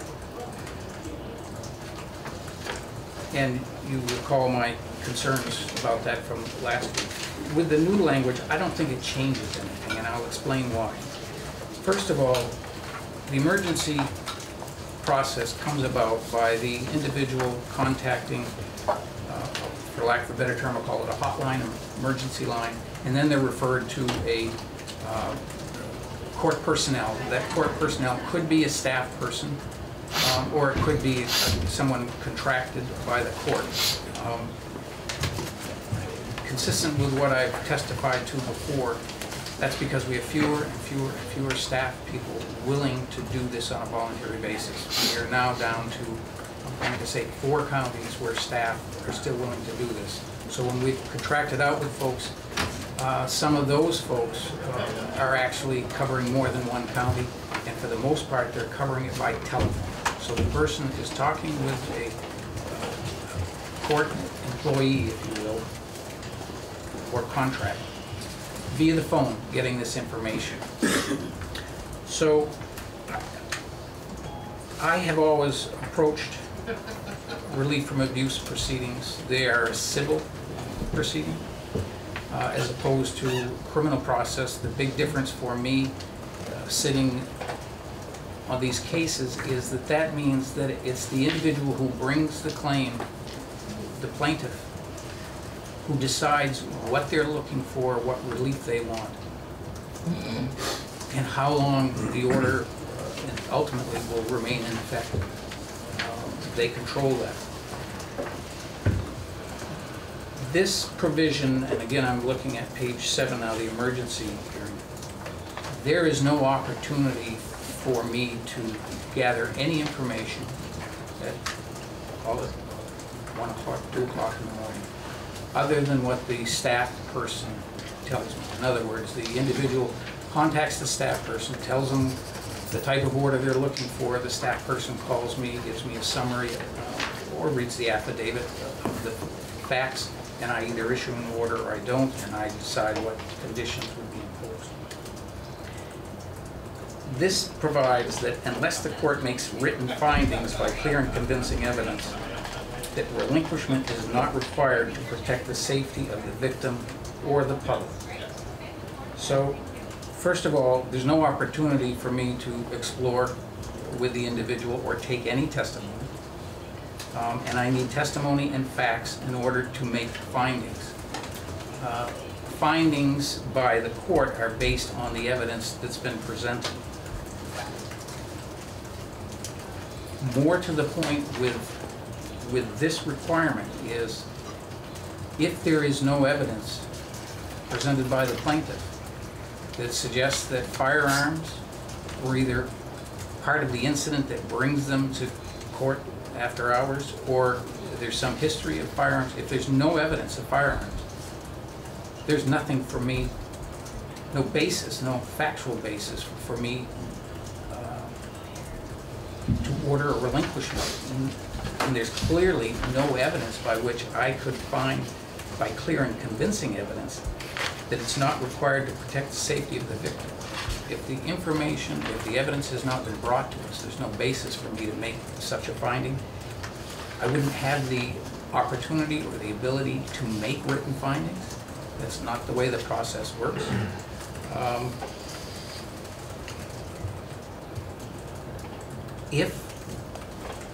If the individual, and I know from the prior testimony that, and there's an amendment in the bill that talks about the plaintiff did not want to be required to provide information about firearms. They wanted to be given the opportunity if they so desired. I forgot what page that's on, but it's a change from, if you look at page 6, beginning on line 15 through 20, the change there is that the plaintiff may, it says permit the plaintiff to provide that information. And so, consistent with what I was saying earlier about the court, that this is a civil proceeding, that the plaintiff, individual bringing it, has to tell us what they want and the basis for it. If they want an order, if they feel an order of relinquishment is necessary, they have to provide us the evidence. And the committee may want to consider, if that evidence is presented, that under those circumstances, the court shall order relinquishment if there's evidence of firearms before the court. I'm not taking a position one way or another, but that's what I think this is driving at. In other words, you're asking the court to make a decision based on a lack of evidence, as opposed to saying to the individual, this is your case, you decide what you want. And if there's evidence of firearms being involved in the incident, or history involving firearms, or whatever the concern is, if it's expressed, that would provide us a factual basis to say relinquishment, non-possession. But we need that evidence to do that. I think it's also consistent with what I was saying last week about there are many types of restraining order requests that come before us, and not every single one requires relinquishment of firearms. Some of them aren't even a no contact order. They're a no abuse or harassment order. So I would ask the committee to consider that. First of all, we don't make findings, written findings, certainly in a late night call. We don't have the ability to do it. We don't have any evidence before us other than what the plaintiff provides by way of affidavit. So your concerns are the after hours? Yes, that's why I'm focusing on that, and I'll go back to the final, but Okay. because that's where the process starts. Yep, okay. I want the committee to understand I'm looking at this as it moves through the court. So we would have, findings by clear and convincing evidence. Clear and convincing evidence is a higher standard of proof than granting the order for relief from abuse. And we can't do it in a vacuum, and that's the way I'm viewing this clause. The other thing that I found interesting was that it says not required to protect the safety of the victim or the public. These orders are designed for the protection of the individual bringing the action, as opposed to, for instance, an IRCO order, which the criteria for an IRCO order is this person represent a danger to themselves or others, and it's a somewhat broader category.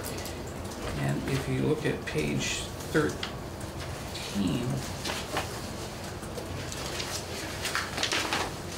just by way of contrast, at the top of page 13, this is talking about the search warrant, assuming that it's been granted and the police are searching. A search and seizure of firearms is necessary to protect the life, health, or well-being of the victim. And that would be appropriate, but I don't understand why on the emergency basis we're looking at anything other than protecting the victim. So I don't think I can say much more about that part. The same arguments, there would be a little different when we now go back to beginning on page 4, which is really the final order. So now presumably we've granted an order, a temporary order, restraining order. Unless there's evidence before us, I don't think you'll find a situation where the court will grant the request for relinquishment if there's no evidence to support that. There's two ways it could come in for final hearing. We could grant the temporary order and then it's set for final hearing. Or if the evidence, we don't feel the evidence is there to warrant the granting of the order, we could deny the order. But every order that's denied, the person is informed that they have the right to request a final hearing. So it could still come in to us with or without a temporary order. And again,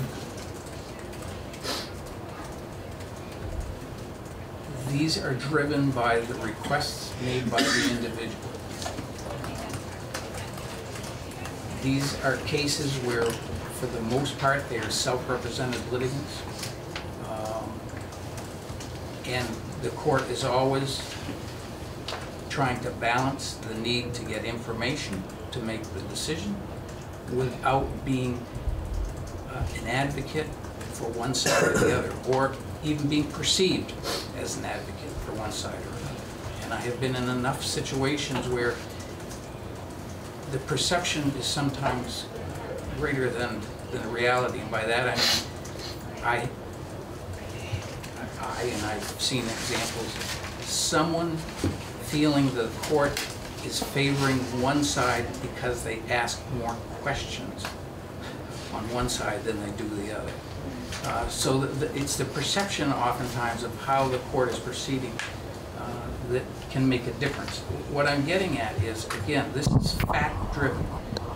There isn't a committee that sits in this building that doesn't talk about evidence-based decision-making in terms of what the legislature does and what we do day in and day out. It's up to the plaintiff to tell us what they want, what relief they're looking for, and what they feel they need to be safe. And so you're going to find that many judges, and believe me, not only myself, but the judges as a group, as a whole, understand the risks and danger attendant to domestic violence, and the potential for violence that's increased, enhanced by the presence or existence of firearms. So it's not a question of the court not understanding the seriousness and the complexity of domestic violence, but we still ultimately have to make our decisions based on the evidence that's presented to us. So you're going to find that unless the plaintiff comes forward with the evidence to support a request for relinquishment, judges will take the view, many of them, that it is not their role to create issues that aren't raised by the parties. And so, again, I think you will find, and I obviously can't guarantee anything, but it has been my experience that when the presence of firearms are before the court, whether it's in a relief from abuse proceeding or in a criminal proceeding where the allegation is domestic assault, the court will act on that information and prohibit the possession of firearms. It's not mandatory, but it's driven by the evidence. We talked last week about the conditions of release. That even though there's a part of this bill that asks that language about firearms to be made part of the statute, what I said last week and what I've said before when that issue comes before the committees, we do that as a matter of course. It's already built into the conditions of release, and the chair asked if I would check with the other counties. I haven't had a chance to hear from every county, but the website where the courts go to get the order for conditions of release has a standard condition, 13, that you must not buy, have, or use any firearms or dangerous or deadly weapons. These are the conditions that are imposed when someone comes in on a criminal charge of domestic assault. And in my experience, it is almost a matter of routine for that box to be checked, whether or not firearms are part of that particular incident because of the recognition of the risk it presents. But when you're at, that is a criminal offense, the state is involved, and the state will often ask for that condition. But in a civil proceeding, again, it's the individual who's making the decision or asking us to make a decision, and we can only do that based on the evidence. So with respect to the final hearing, again, I think it depends on what is presented to us. If the plaintiff does not indicate that guns are an issue, it is entirely possible that the court will not inquire further. Having said that, a final order, if it's issued, has repercussions beyond, and you're going to find that in some instances the court will order relinquishment with or without that evidence, but in other instances the judge will not, but they know that a federal order will prohibit possession. So I'm concerned that this sets up again this standard of, by clear and convincing evidence, again, we need, having in mind that the plaintiff controls the evidence, if they have not brought out the evidence of guns, this would almost require us then to ask the plaintiff questions that they may not want asked. And that's why they didn't bring it to our attention. So we're caught in every situation deciding it hasn't been brought out. Even if I'm curious, I have to make the decision in a given case. Is the plaintiff not asking because out of fear that they will be the source of the court's order, or that it's not an issue? And that's the balance we have to address in every one of these situations. This would force us to, perhaps in the final hearing, if it's left in that way, to ask questions that the plaintiff may not want asked. One of the representatives asked the question about how many orders are issued and then they're dropped. That's not our decision to make.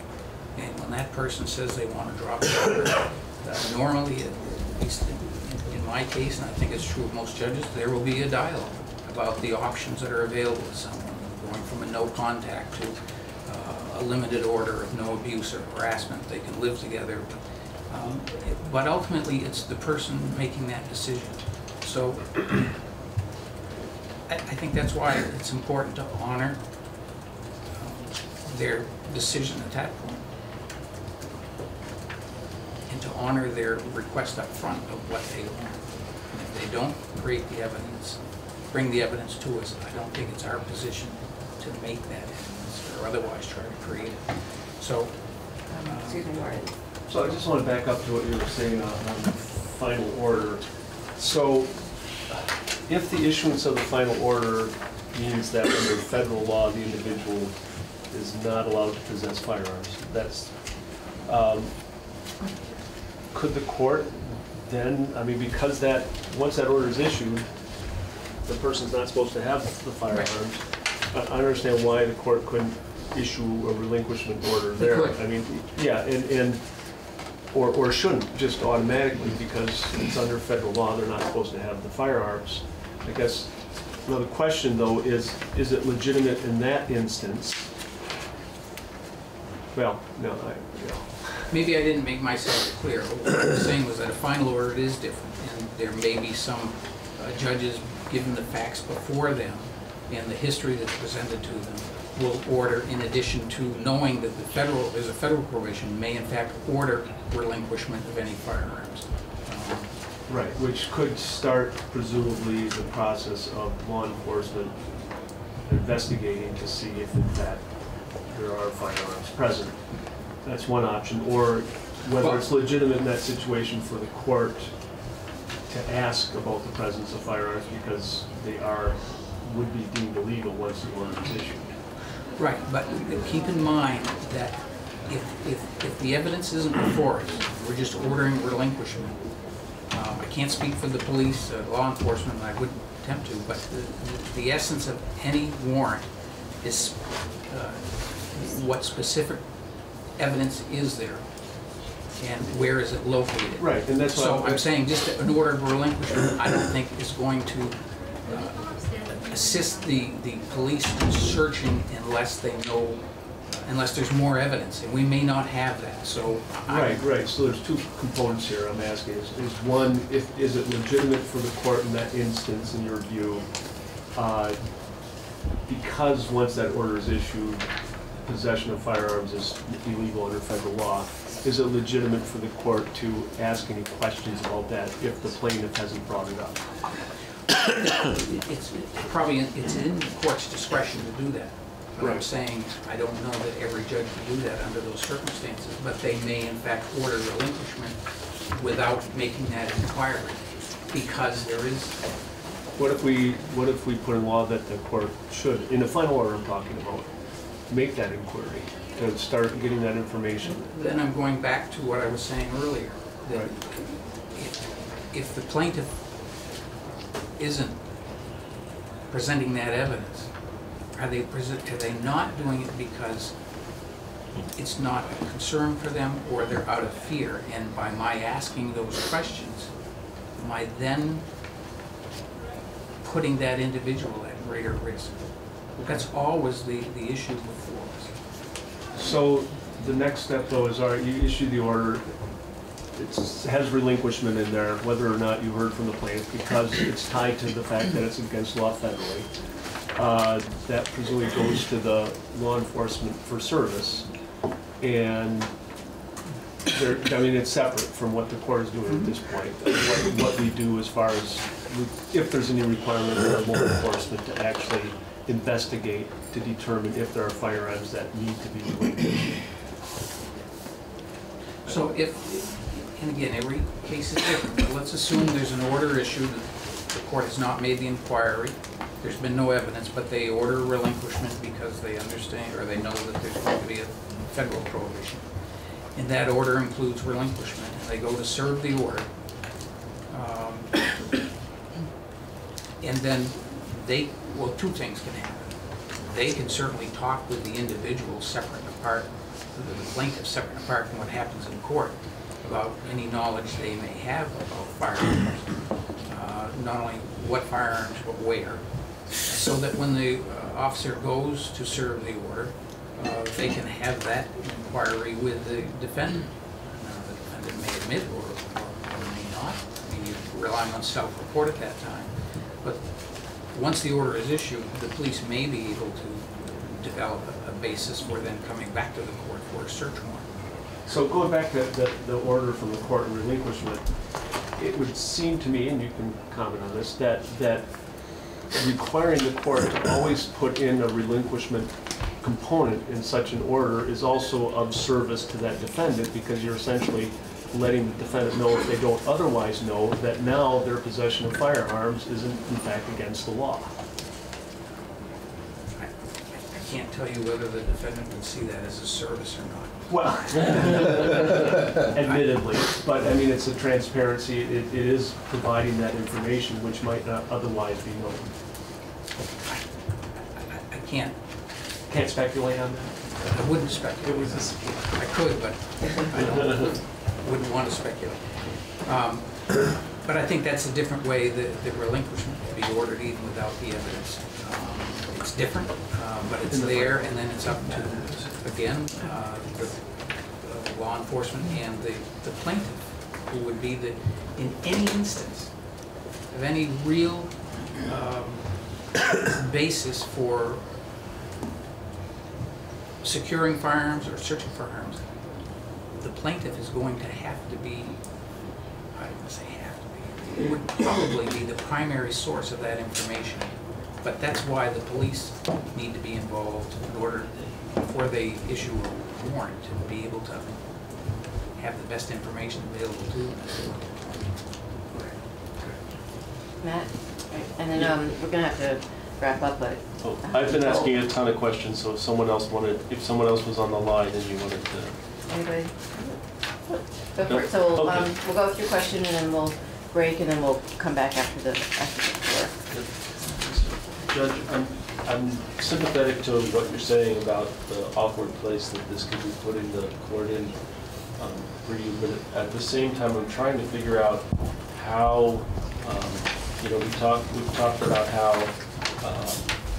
the person who would be before you is probably in a pretty difficult situation, usually self-represented, so not necessarily getting information that he or she may need to know what they can ask the court, possibly in sort of an intimidating thing where, you know, I'm sure you try not to be too intimidating, but you know, it's still in front of the process. Yeah, the process is intimidating, and so I'm just trying to figure out how we do sort of level the playing field so that a person coming in at any point would know what their. Can you see a path to making sure that anyone going through that process knows that they can bring up those issues if they are comfortable, to make sure that that the court can evaluate that in a way that's somewhat fair? So let me go back for a minute to the first part of your question. It's awkward for the court. It's not awkward. That's what we do every day. Is this balance, whether it's this type of proceeding or another, anytime there are self-represented litigants, there's always a difficulty in the balance the court has to make in trying to get information and not being viewed as advocating one way or another. Yeah. So it's not an awkwardness, it's just that's what we do and that's what we have to do. But in this situation, I think that information has to come before the individual gets to court, and how they get that information. I'm not sure I have the path for it, but there are venues out there. I mean, when someone finds themselves in a situation, certainly the advocates are out there. They're able to reach out to them. It's been a long time since I viewed there's a video that's, they have to appear in court and observe, both sides have to observe the video of what the proceedings are like. I don't remember off the top of my head whether that video even references firearms. I should know, but I just don't remember. Is that available online or something? I believe that it is. I believe that it is. because one of the things, certainly if it's not now, as we're going forward with our new case management system, it would be accessible that way. But it may, in fact, be on the webpage now, I'm just not sure. But that would be another, if it's not there, then maybe that's, maybe it's time to update, you know, that video or that kind of information. So I think the information has to come to them. I mean, we can't be there to educate during the course of that proceeding. So they have to have that information beforehand and make the decision. Actually, trying to educate them in the course of that hearing would be overwhelming. That's the difficulty, and that's, you know, obviously these hearings are fraught with emotions, and that can change from the time they've requested the order till the time they appear with us, usually within a week, no more than 10 days. And a lot of things can change. Sorry. So I'm not sure that answered your question, but I think that information has to come. It gave me a flavor, so thank you. You can't educate them during the course of the hearing. So follow-up question, is there some form that a plaintiff has to fill out for seeking an RFA? Oh yes, there's a complaint form. So could it be on a complaint form, whether there are firearms, could that be a question that's on such a form? Does that present the same issues? There is a question, I just, maybe I can put my hands on it. Gotcha, I have one. Thank you. So this is actually the affidavit that the person would have to file. So when they make that call and they're connected with the court staff or the court personnel, there's a complaint, there's an affidavit, and that's the information which is relayed to the court via telephone. And because of the reduced number of individual staff, people that actually have person-to-person contact, most of this is being done over the phone. So the court personnel is essentially a scrivener in filling in the blanks on these forms and then taking the persons over the phone. But the question on this affidavit, actually the first question, is to my knowledge, the defendant is or is not in possession of a dangerous weapon. And if we could get that form just so we can have it. Sure. Sure. No, I answered your question, thanks. So Thanks. I'm going to stop us here.